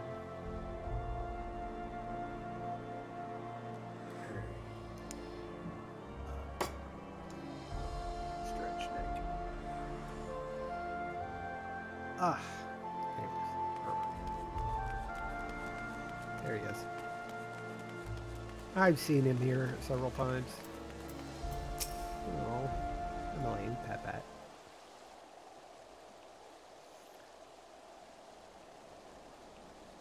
I carried on a while to the manor. My best Chirurgeons. I pronounced that right, Chirurgeons. And attending him as we speak. He is yet to wake, but surely he will. So, Father has volunteered me for his grand melee of theirs. My beloved family. Always making my decisions for me.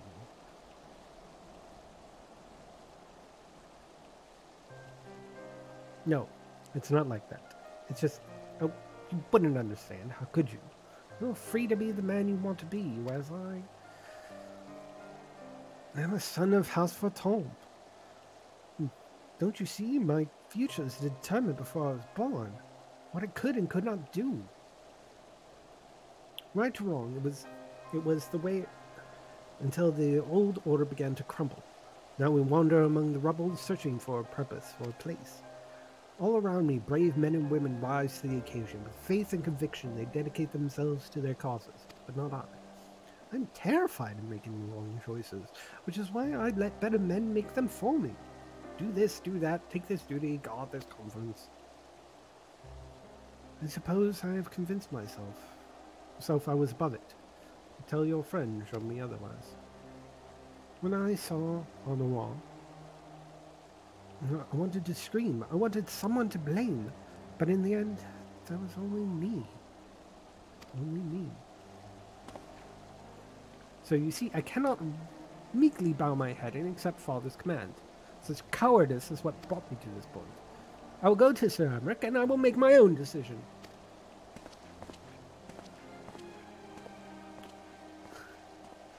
Emmeline, you're going the wrong way. The Aetheryte shard's over here. It's over here.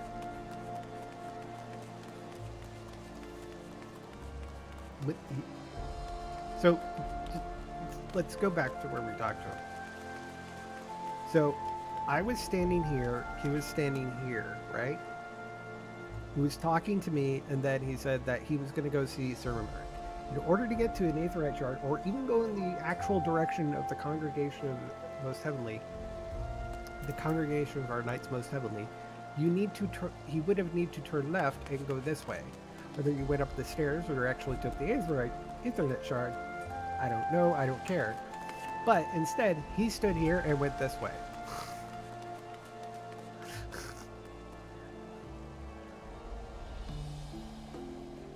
The complete opposite direction of where he needed to go. I think that was just one of those like minor mistakes in things. Or it could be because this is a shopping district, right?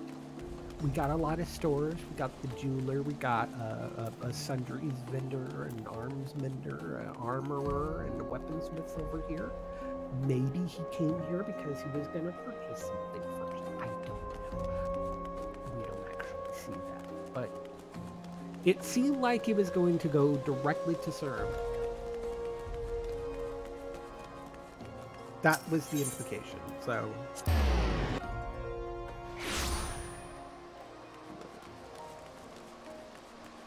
Also, due to people making money, as in somebody working overtime, Force and Dragons is canceled for the evening. We will return next week at about 7:30 Central.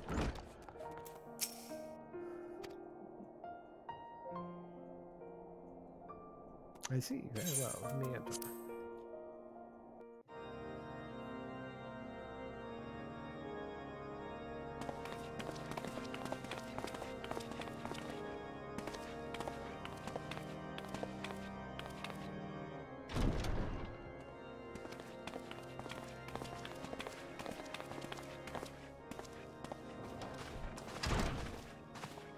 Lord Commander, if I may, I wish to speak with you before the Grand Melee.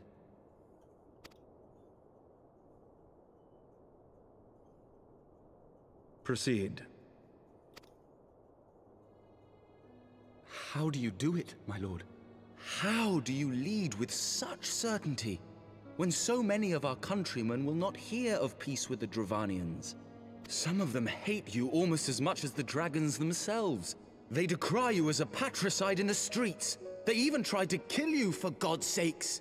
Yet still you march on, undaunted, where no archbishop dared to tread.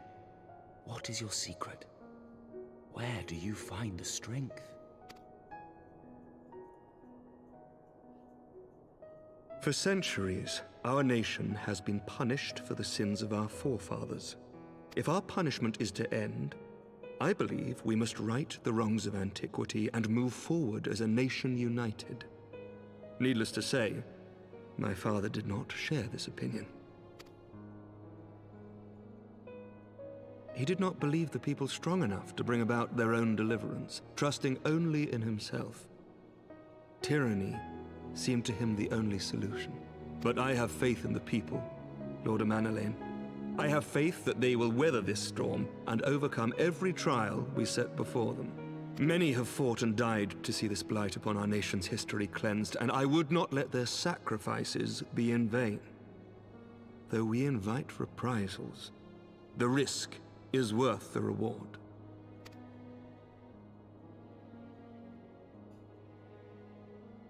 I want to believe. I do.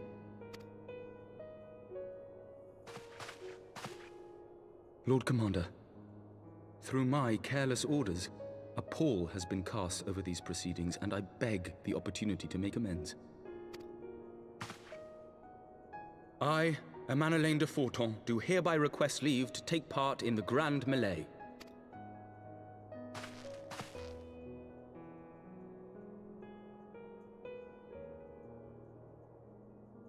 Who am I to deny such a heartfelt plea?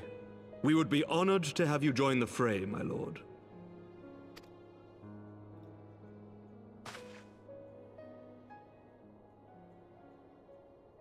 You'll take charge of the Ishgardian forces? For all my other responsibilities, I am still Lord Commander of the Temple Knights, and I would not soon yield this duty to another. The esteemed Sir Emeric leading the Temple Knights and the Watch into battle along with my youngest. I could wish for no more. Then you wish for too little, my lord. There is another who might yet join the fray. An indispensable ally to whom we owe much and more.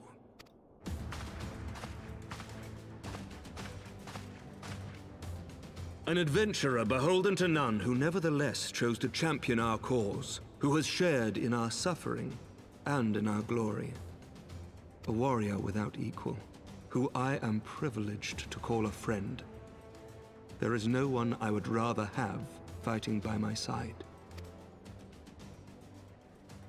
I ask this in full knowledge of your obligations, and will not think less of you should you refuse. But if your conscience will allow it, might you oblige me, my friend, one more time?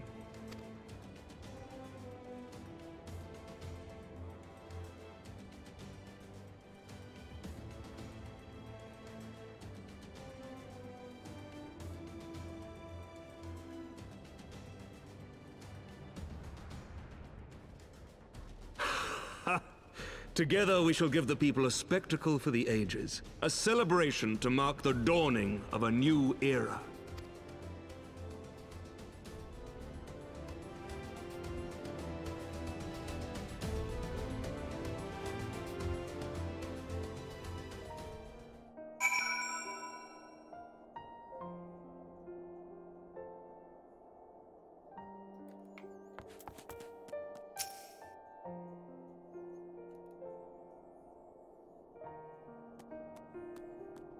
Oh, it's helped me.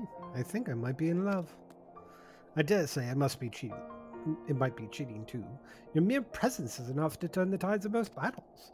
And did you see the way his eyes lit up when you nodded? 'Twas a look of boundless relief and joy. One would think a politician more practiced at concealing his emotions. Still, his honesty gives him credit. For a moment I was fair and obliged to pledge myself to the cause. But that would be improper. This is their fight. And yours. But not mine.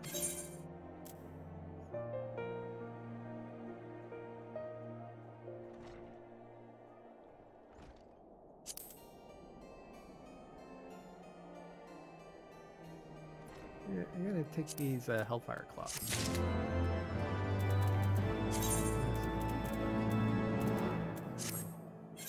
Alright.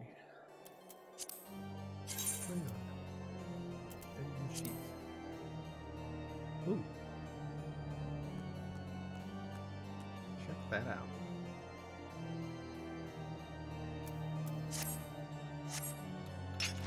But I'm sorry, I still like these. I have a problem with these. Like when you look at them look at them from afar, they look kind of cool. But when you go up close, you see the handles like way in the back of it.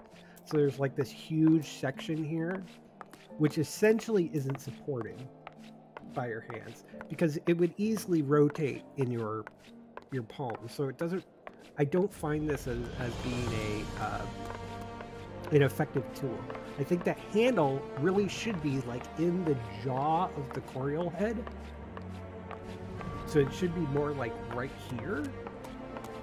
So it's really more kind of like just more of like a protective layer. There shouldn't be much beyond your fist while doing it.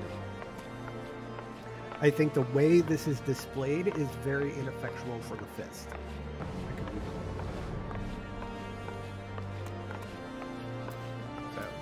So I like to think my headcanon for the whole thing when I see these weapons is my fists are inside the mouth of that Coriol. Just because I think it's more effectual to and more stable to be able to punch with it. My humble opinion.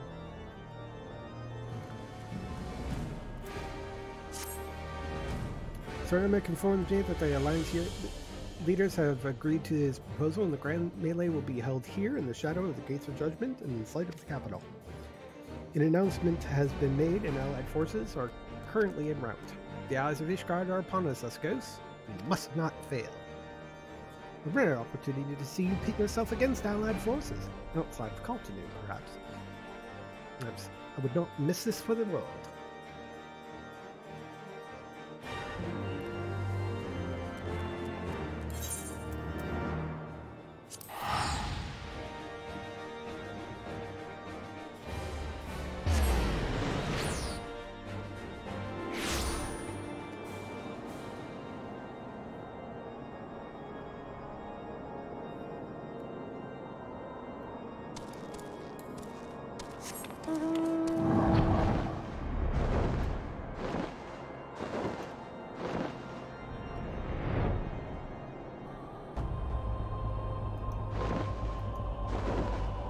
Oh, it does.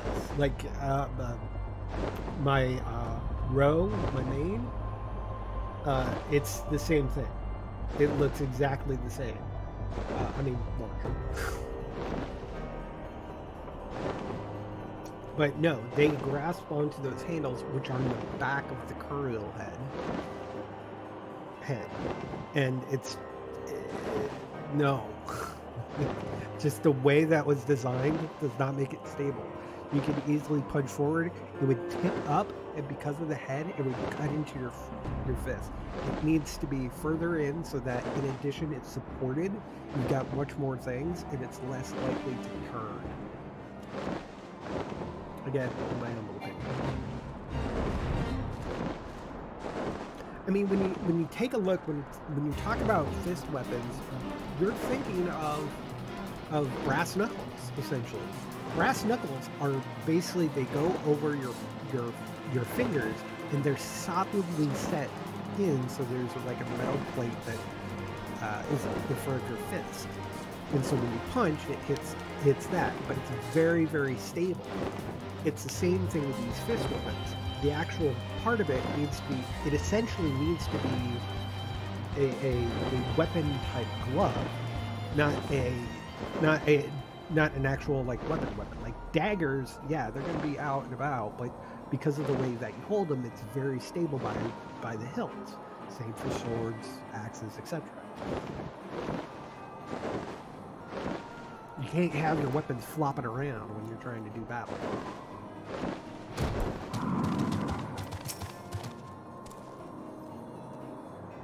There he is. I say, when you didn't appear, I began to question. Nothing, never mind. To think that we are mere moments away from facing the cream of Eorzea's celerity in battle. That I am a mere... what if... Oh, what am I saying? I have to stop imagining the worst. I must think of the victory of our glory. The stories I will tell Honoroi when he awakes. Duty! I am ready, old boy. Are you? Oh, by the way, we have some armor for you. Father Fury, how can I forget? Father bid me present this to you. I know it's sudden, but we believe that none who would find it inspiring if you bore the colors of House Fulton into battle. Pray do us this honor. During the grand melee, some of your gear will be glamored. Your attributes and abilities will be unaffected. Basically, I'm still wearing the same gear. It just looks... By the way, aren't you quite cold in that cold in that outfit? Like, I'm a monk. I need to be like loosey-goosey. I mean, I don't understand what... Oh, okay, I'll wear it.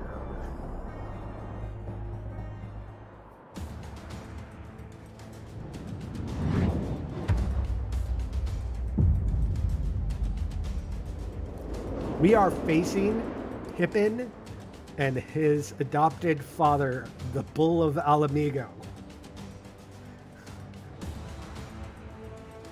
Ramon Aldine.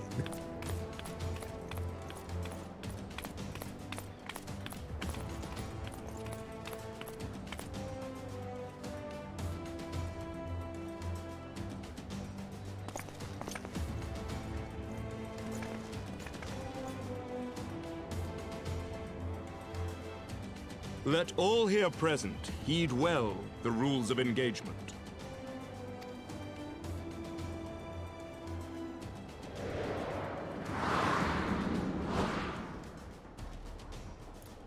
So, the Grand Melee is a large-scale battle in which an allied company of Ul'dah, Gridanian, and Leminson forces will be pitted against the company of Ishgardian forces.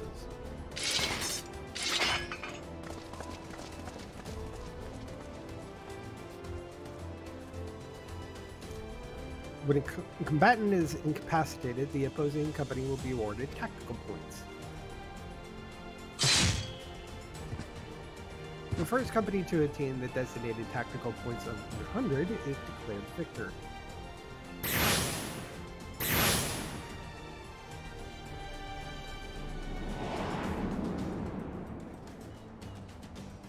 During the Grand Melee, officiants may mark certain combatants with the Fury's Gaze, which will be indicated by an ethereal tether linking them to their company's flag. While defeating most combatants will award your company 1 tactical point, defeating marked combatants will award your company 10 tactical points. Marked combatants also possess enhanced abilities, rendering them more powerful and more difficult to defeat. Defending and defeating these combatants is the key to victory.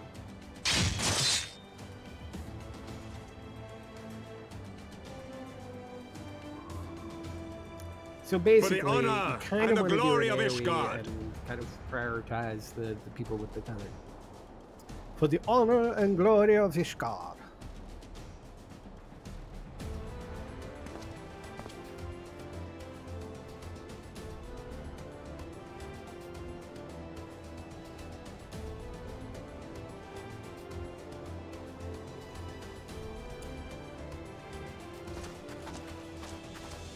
Nanamo Merwib and Connie Seta are watching All is from ready above. then.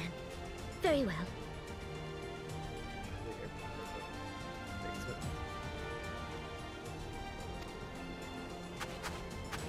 Brave men and women of the Eorzean Alliance, let the grand melee begin!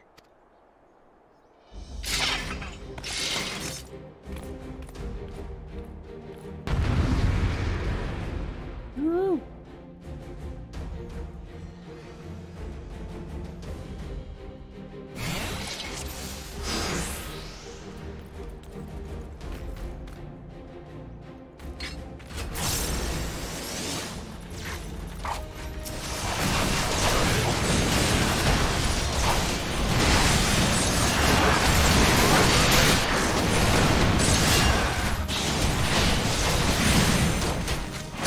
Alright, Pippin.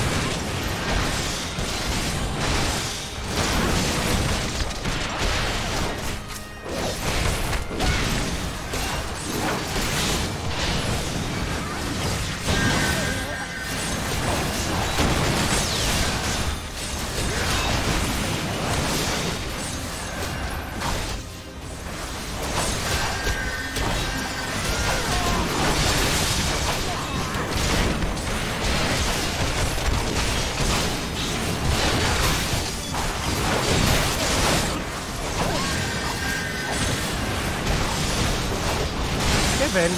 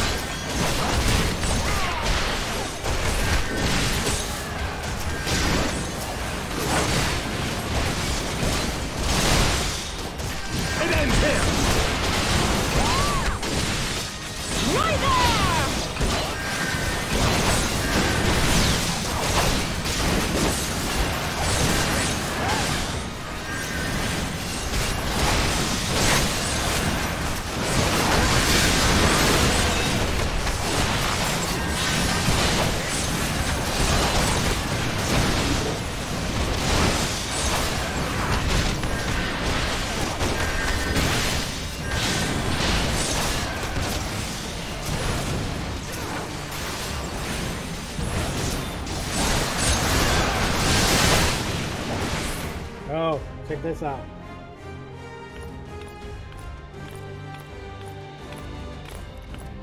Turn my volume down.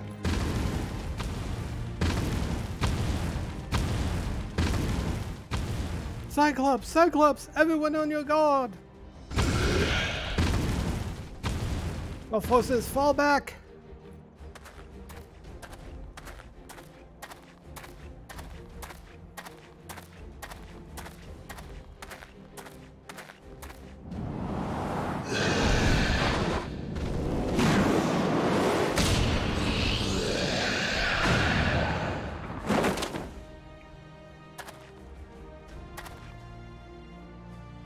Continue the melee. I'll deal with him.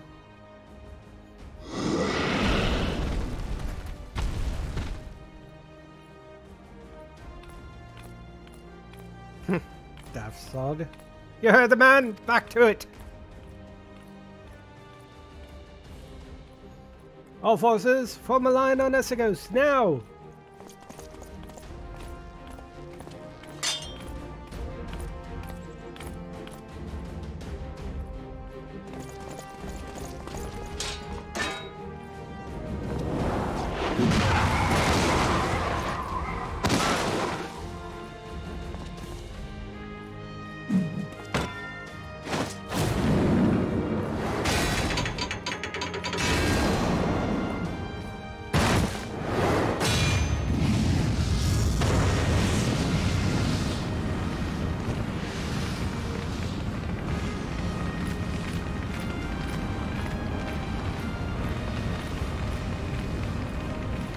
Well met, I will not lie. I was hoping it would come to this. So then, shall we dance? Damn it all.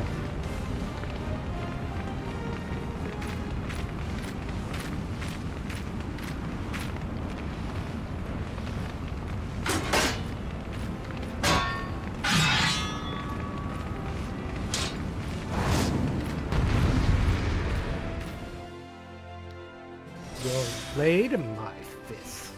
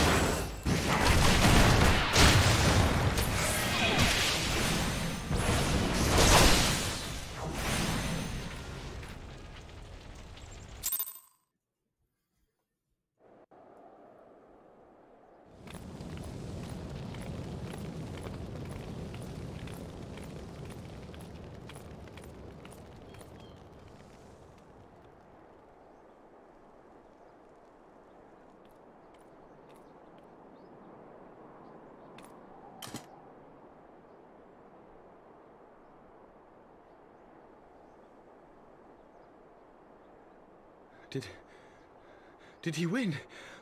Then we...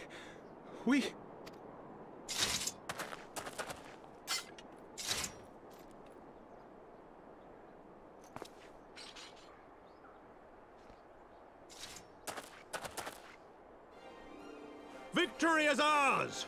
Ishgard! Ishgard!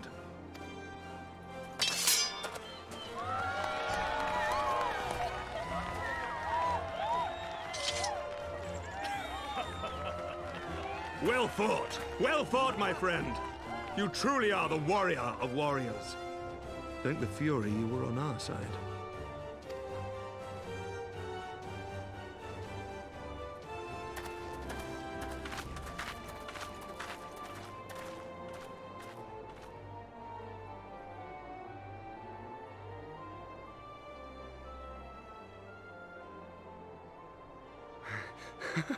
Oh, my lungs are burning, and I can barely stand. I didn't think I could do it, but then I did. We did. We faced the Alliance's best, and together, with one heart, with one purpose, we prevailed.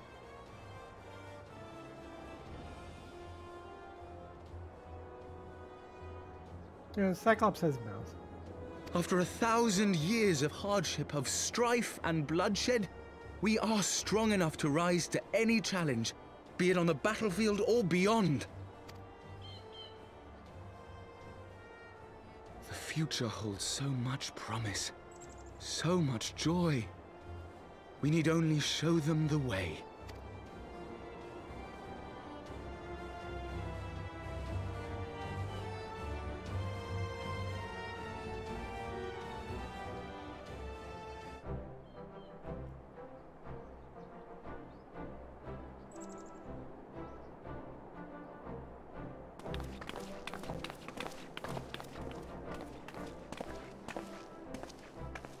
A truly magnificent display, Sir Knight. While doubtless less than pleased, I am quite sure the Grand Companies are honored to have been bested by such valiant warriors.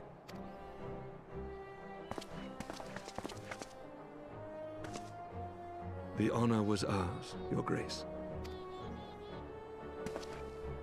I am pleased to see that Ishgard's proud martial tradition is being upheld.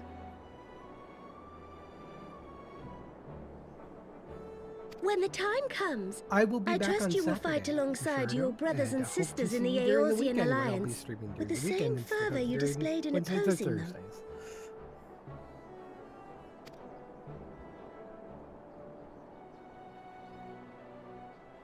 I note that our friend elected to take the field in Ishgardian colors.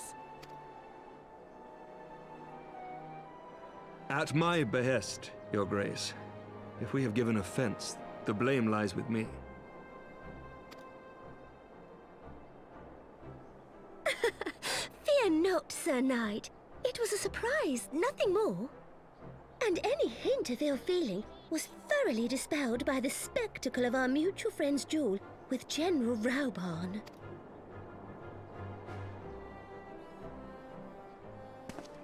On the subject of surprises, I could not help but marvel at the passion and unity of purpose displayed by your countrymen, given the troubling reports we have received of late. I shall take that as a compliment, Your Grace. The events to which you allude are the price of change. The end of the Dragonsong War marks the beginning of a new era for our nation, and for the people, high and lowborn alike, who will lead her into the future. Ah, yes. The people.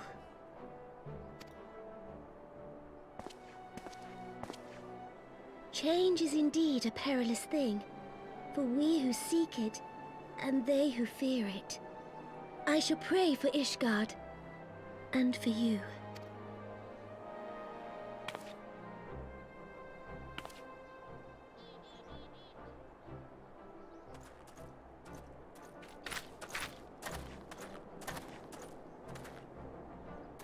Well, that made for a refreshing change. Congratulations on your victory, by the way.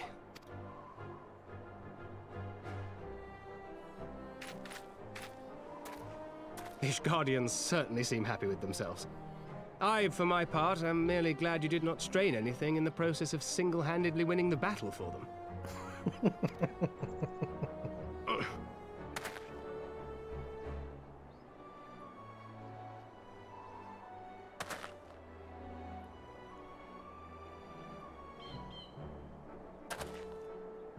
Tis but a scratch, I assure you, and I will not suffer you to worry over me.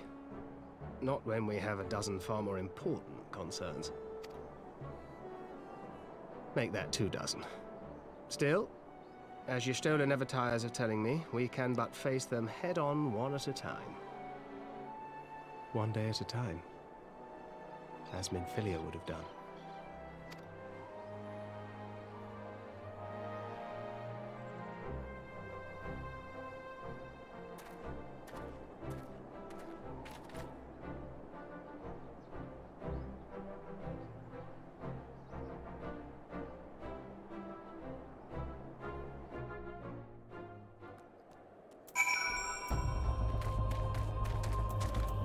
My husband.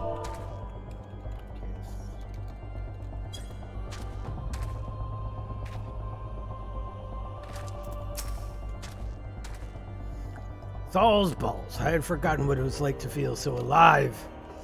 Not since leaving the Blood Sands have I had the privilege. Not since the Bull of Alamigo hung up the swords. Back then, the outcome might have been different, but I do not begrudge you your victory. I know how far you have come and how much you have endured. Our fight only confirmed it. We shall have to do this again one day, when time allows. I shall look forward to it. Now go to the Ishgardians and celebrate your victory. You have earned it. Come, Pippin. Grace is expecting us. Lead on, father.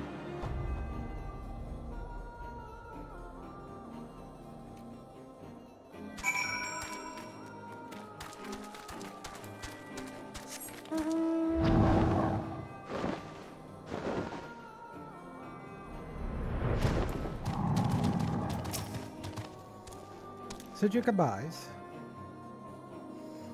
In all the years I've known Raubon, I cannot recall ever seeing him look so happy in defeat. Well, everything seems to be falling into place, does it? The Ishgardians have gained their symbolic victory, and the Eorzean alliance has been strengthened in the process. Be proud, Esicos. You made this happen.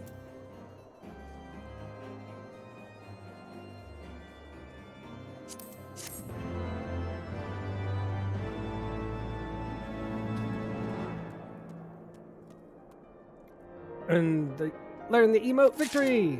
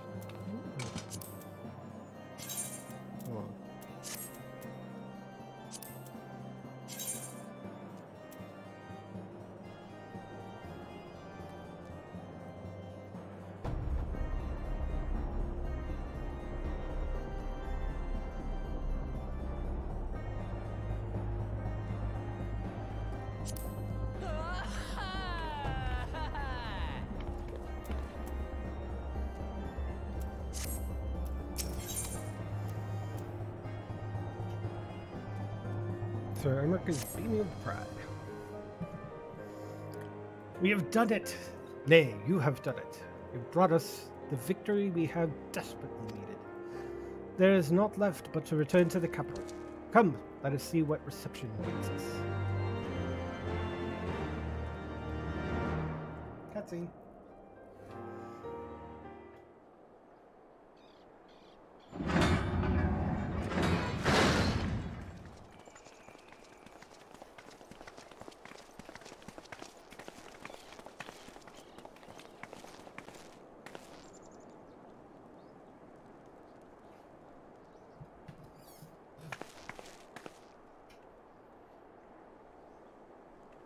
My lord!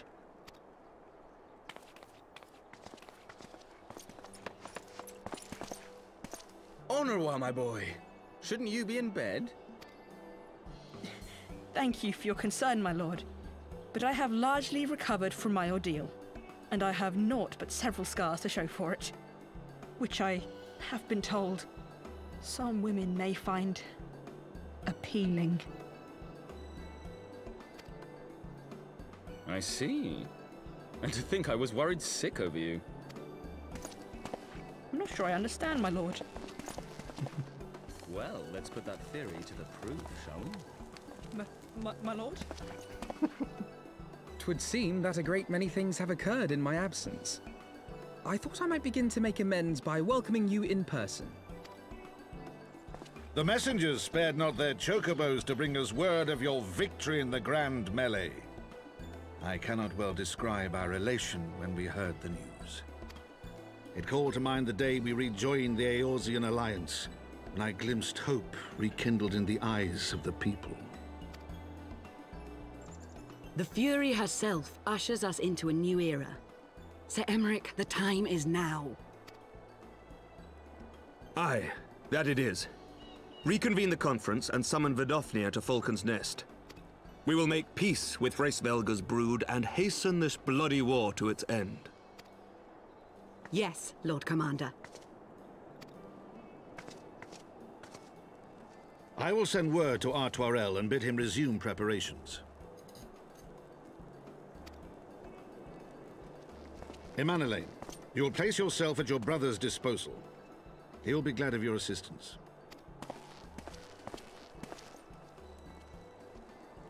Shrug.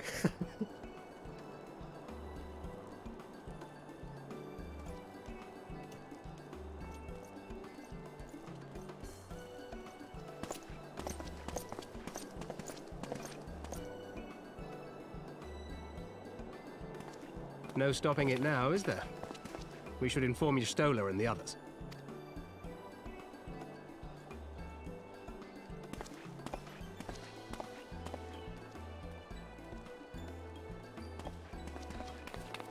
My dear friend, I doubt I will ever be able to thank you enough. But when the conference is successfully concluded, I damn well mean to try.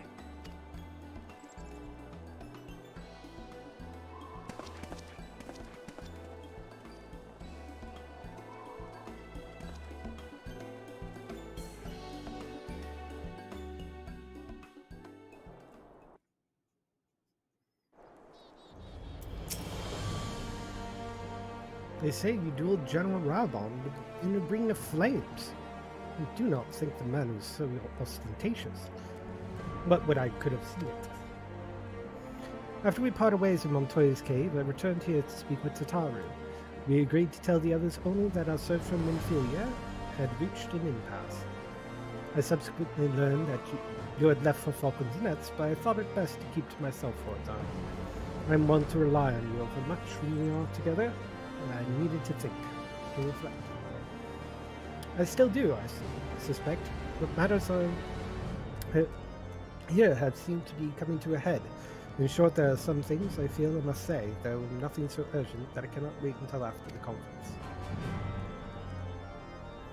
So let us make for Falcon's Nest and see if Lord Altro is in need of assistance.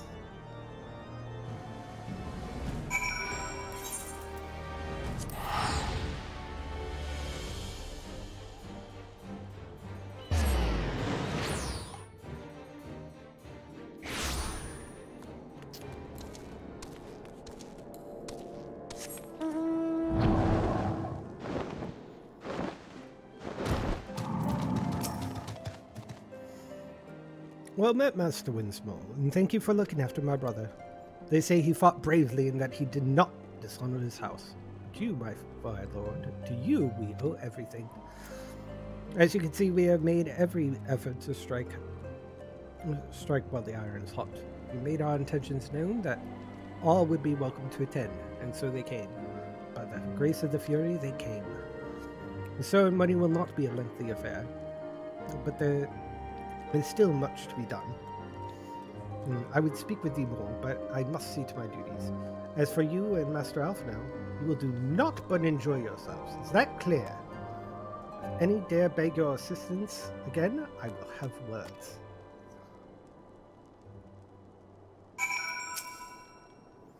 Well, there you have it. We have been forbidden from meddling. Shall we wait, or have you other matters to attend to before the ceremony begins? I'm not doing anything. Excellent. I only hope Thanker and the others will not be late. Upper COL events do not come around very often. Puckle.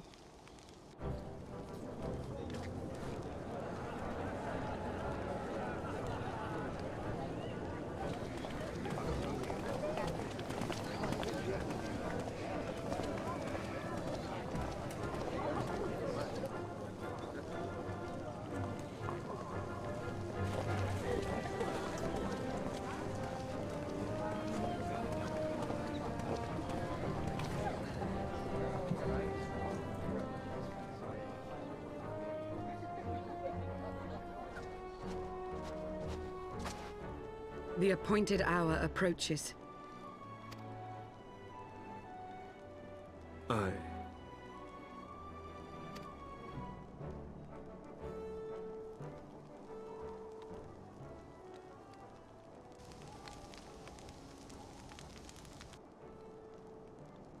She begged leave to watch the proceedings. I saw no reason not to grant it.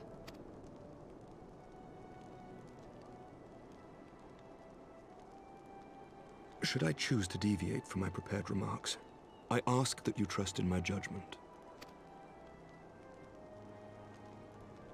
Have I ever done otherwise?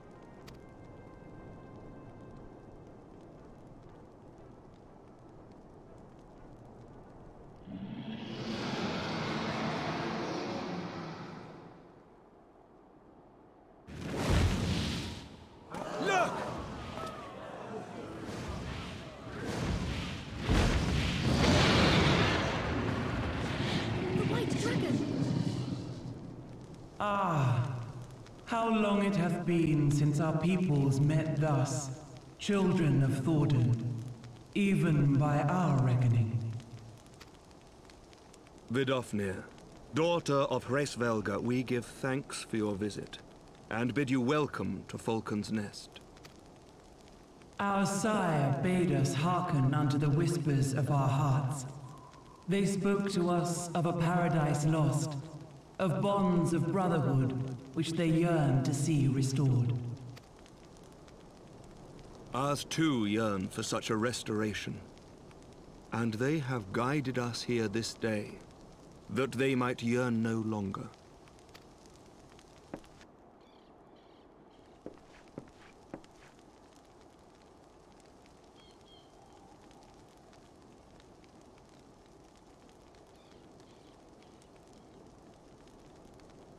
Brothers and sisters, ye who stand as witness, hearken to me. Since the days of Eld, when the bonds betwixt man and dragon were sundered by our hand, our peoples have known only war.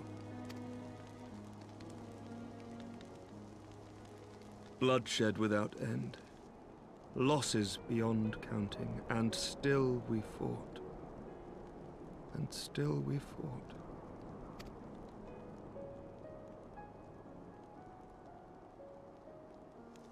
Some wounds do not heal.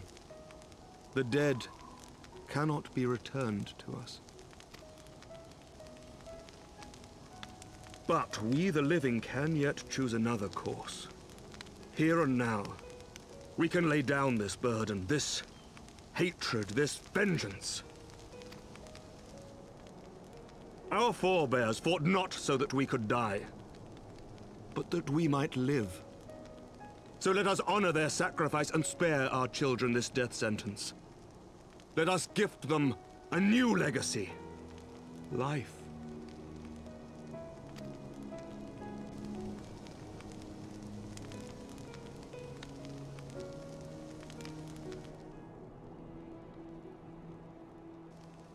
Betwixt our peoples yawneth a divide deeper than the deepest abyss, wider than the widest sea.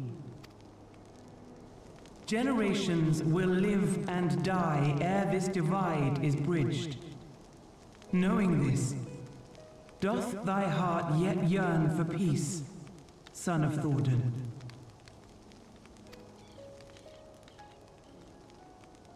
Look now on the legacy we would leave to our children. A dream of peace, inscribed in stone for generations to come.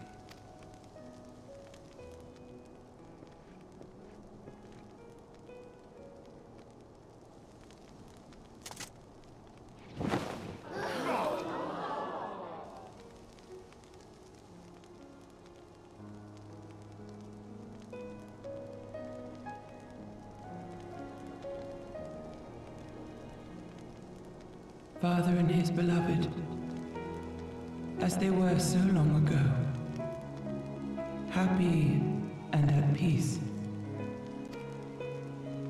The dream they shared shall be ours once more.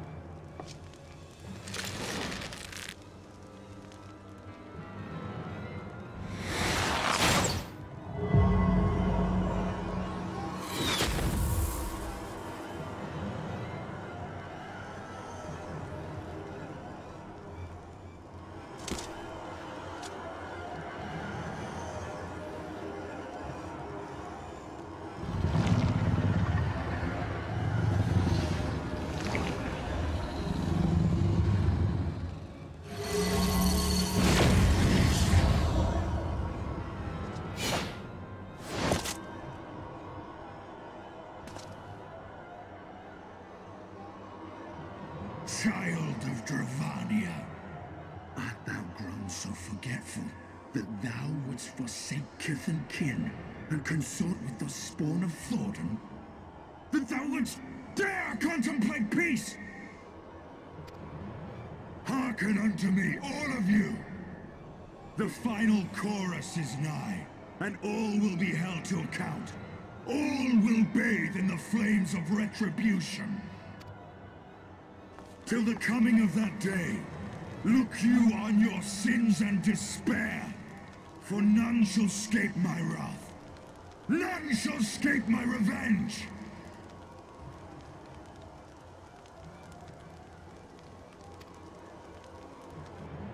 Seven hells!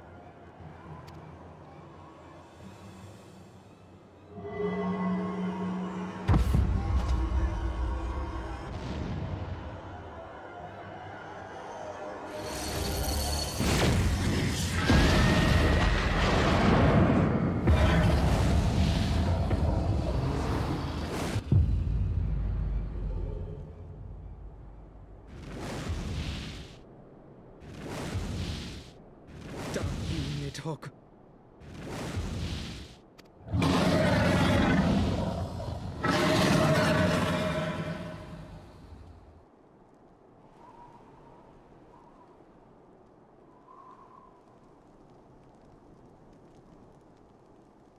Hells, take that worm! While he lives, we'll never know peace. Aye! There'll be no end to this war till Nidhogg is dead and gone! So let's kill the bastard and be done with it! Death to Nidhogg! Death to Nidhogg! Death to Nidhogg! Death to Nidhogg! Death to Nidhogg! Death to Nidhogg! Death to Nidhogg! Death to Nidhogg!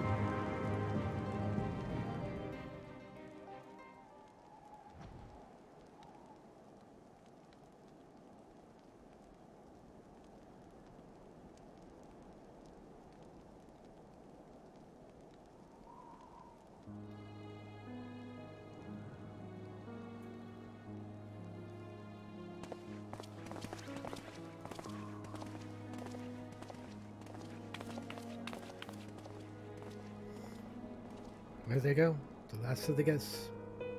Having come hither in hope in their hearts, they depart with hatred and bloodlust. Until the moment I saw him strike, they still held such hope that we would be what you've seen in Asasla, an illusion perhaps, but he acted without hesitation, as did Sir Emmerich. For a mercy, Vadolfnir's wounds was not mortal, or so Lucia tells me. The dragon was spirited away to Annex, trying to receive care from her brethren. We can but hope her recovery is swift. But such was surely Nidhogg's intent, to deliver a proclamation not only to the children of Thoradin, but to his kindred. All is coming, and ye who dare not stand with us, stand apart. She's an example, a message to her brood, another instrument of his vengeance.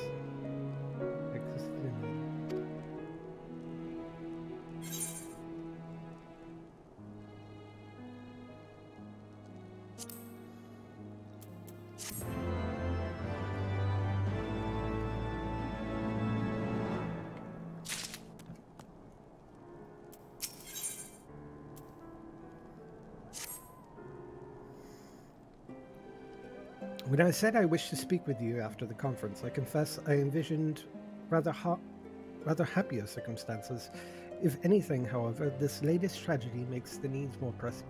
There are things I must say, not to the Warrior of Light, or even my fellow sire, but to you, Escus, my friend. But not here, no. Ah, but of course, the intercessory at Camp Dragonhead is still open to us. Let us go there.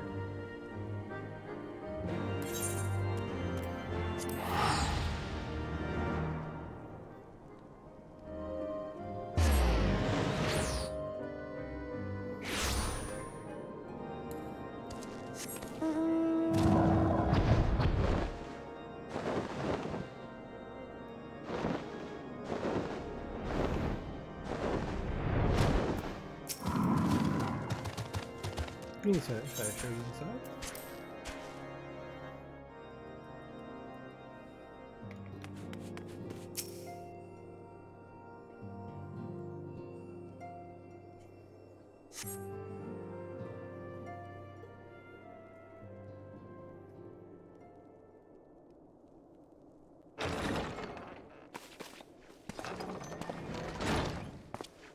Forgive me. That took longer than expected.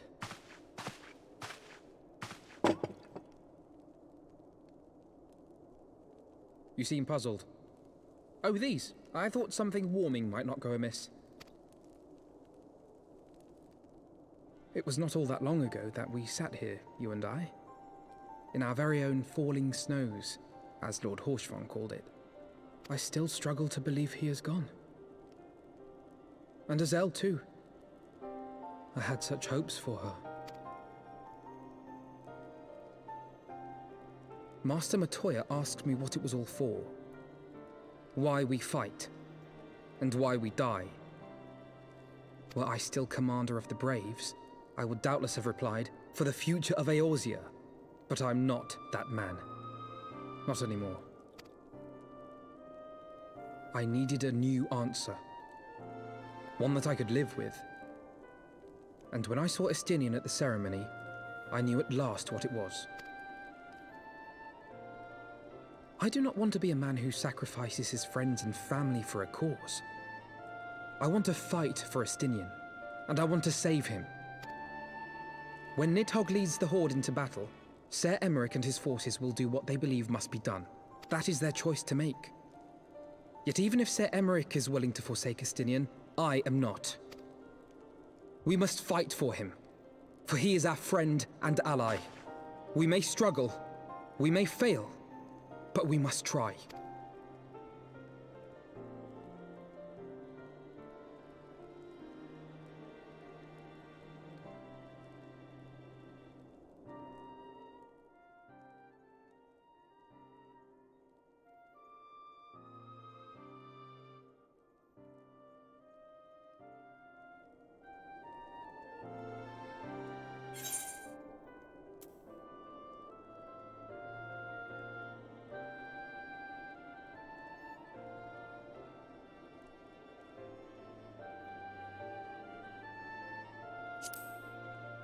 We'll find a way to save him.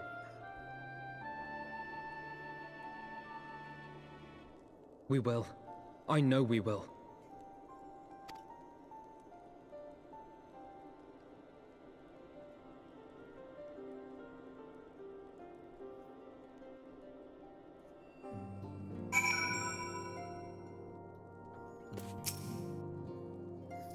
Thank you, Esagos. It is unfair of me to unburden myself in this manner.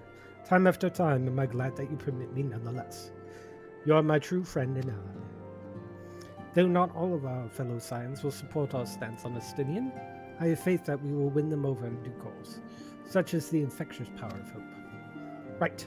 There is quite enough solemn introspection for one night. I think we should benefit from some time in the company of Tataru.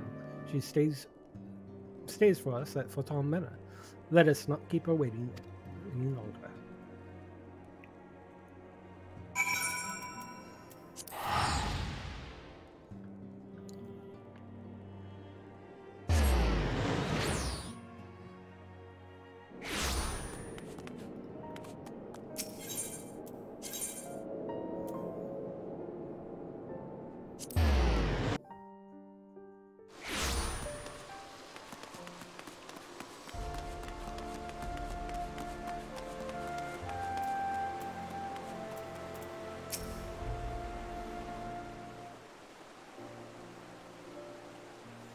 Yet again, we walk an all too familiar path. I am reminded of when we first came to this manor.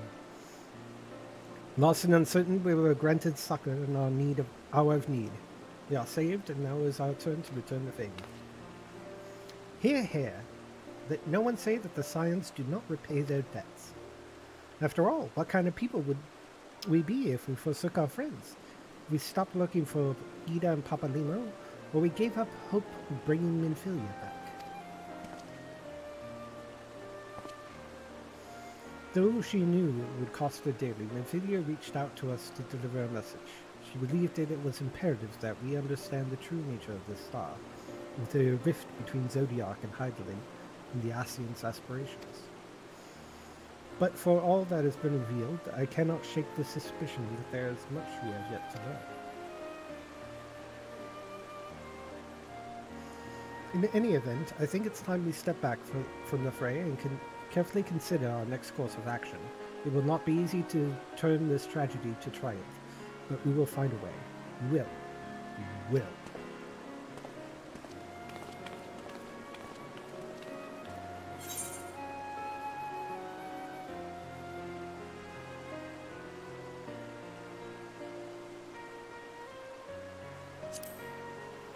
Battle stance.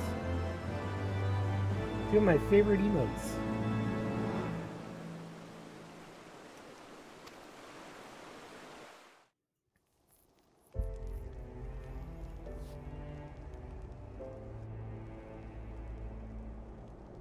Of all the ways for it to end.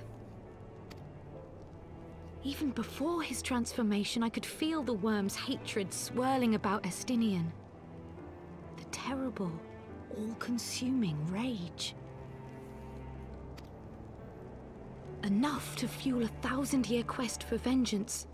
It was all I could do not to run away screaming. But Ishgardians, nay, all Eorzeans, are made of sterner stuff. They face danger and death on a daily basis, and understand what it takes to win a war. Think not too deeply on Master Matoya's words. Her intent was but to steal our resolve. That, and to remind us to look beyond these passing conflicts to trials greater still, to the truth which hides at the heart of this world. So that's your aim, is it? You disapprove? Not at all. I believe it's traditional for the student to follow in the footsteps of the master. And you are so very alike.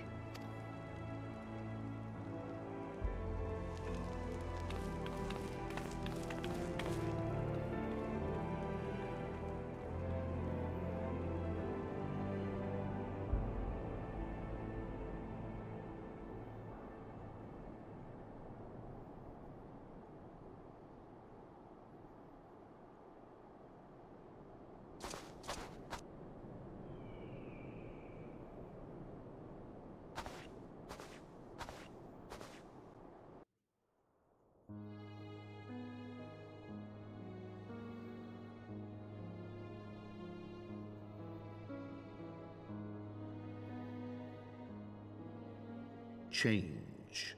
That great inexorable wave was upon us, and soon all of Ishgard would bend to its will.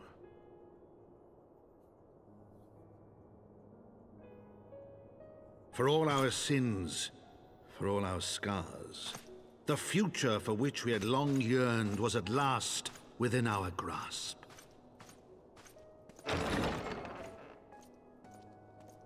But it would be bought at a heavy price.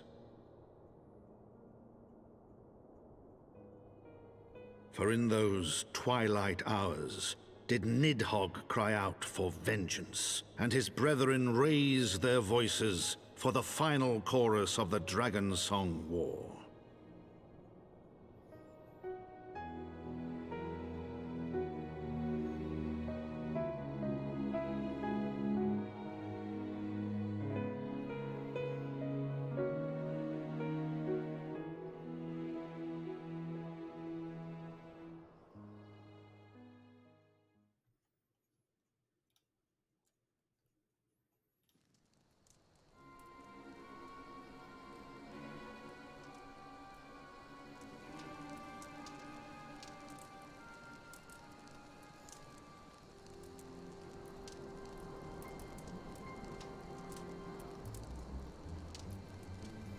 Caution, Ida. That is all I ask. Do not be so eager to place your faith in them, not until we know more.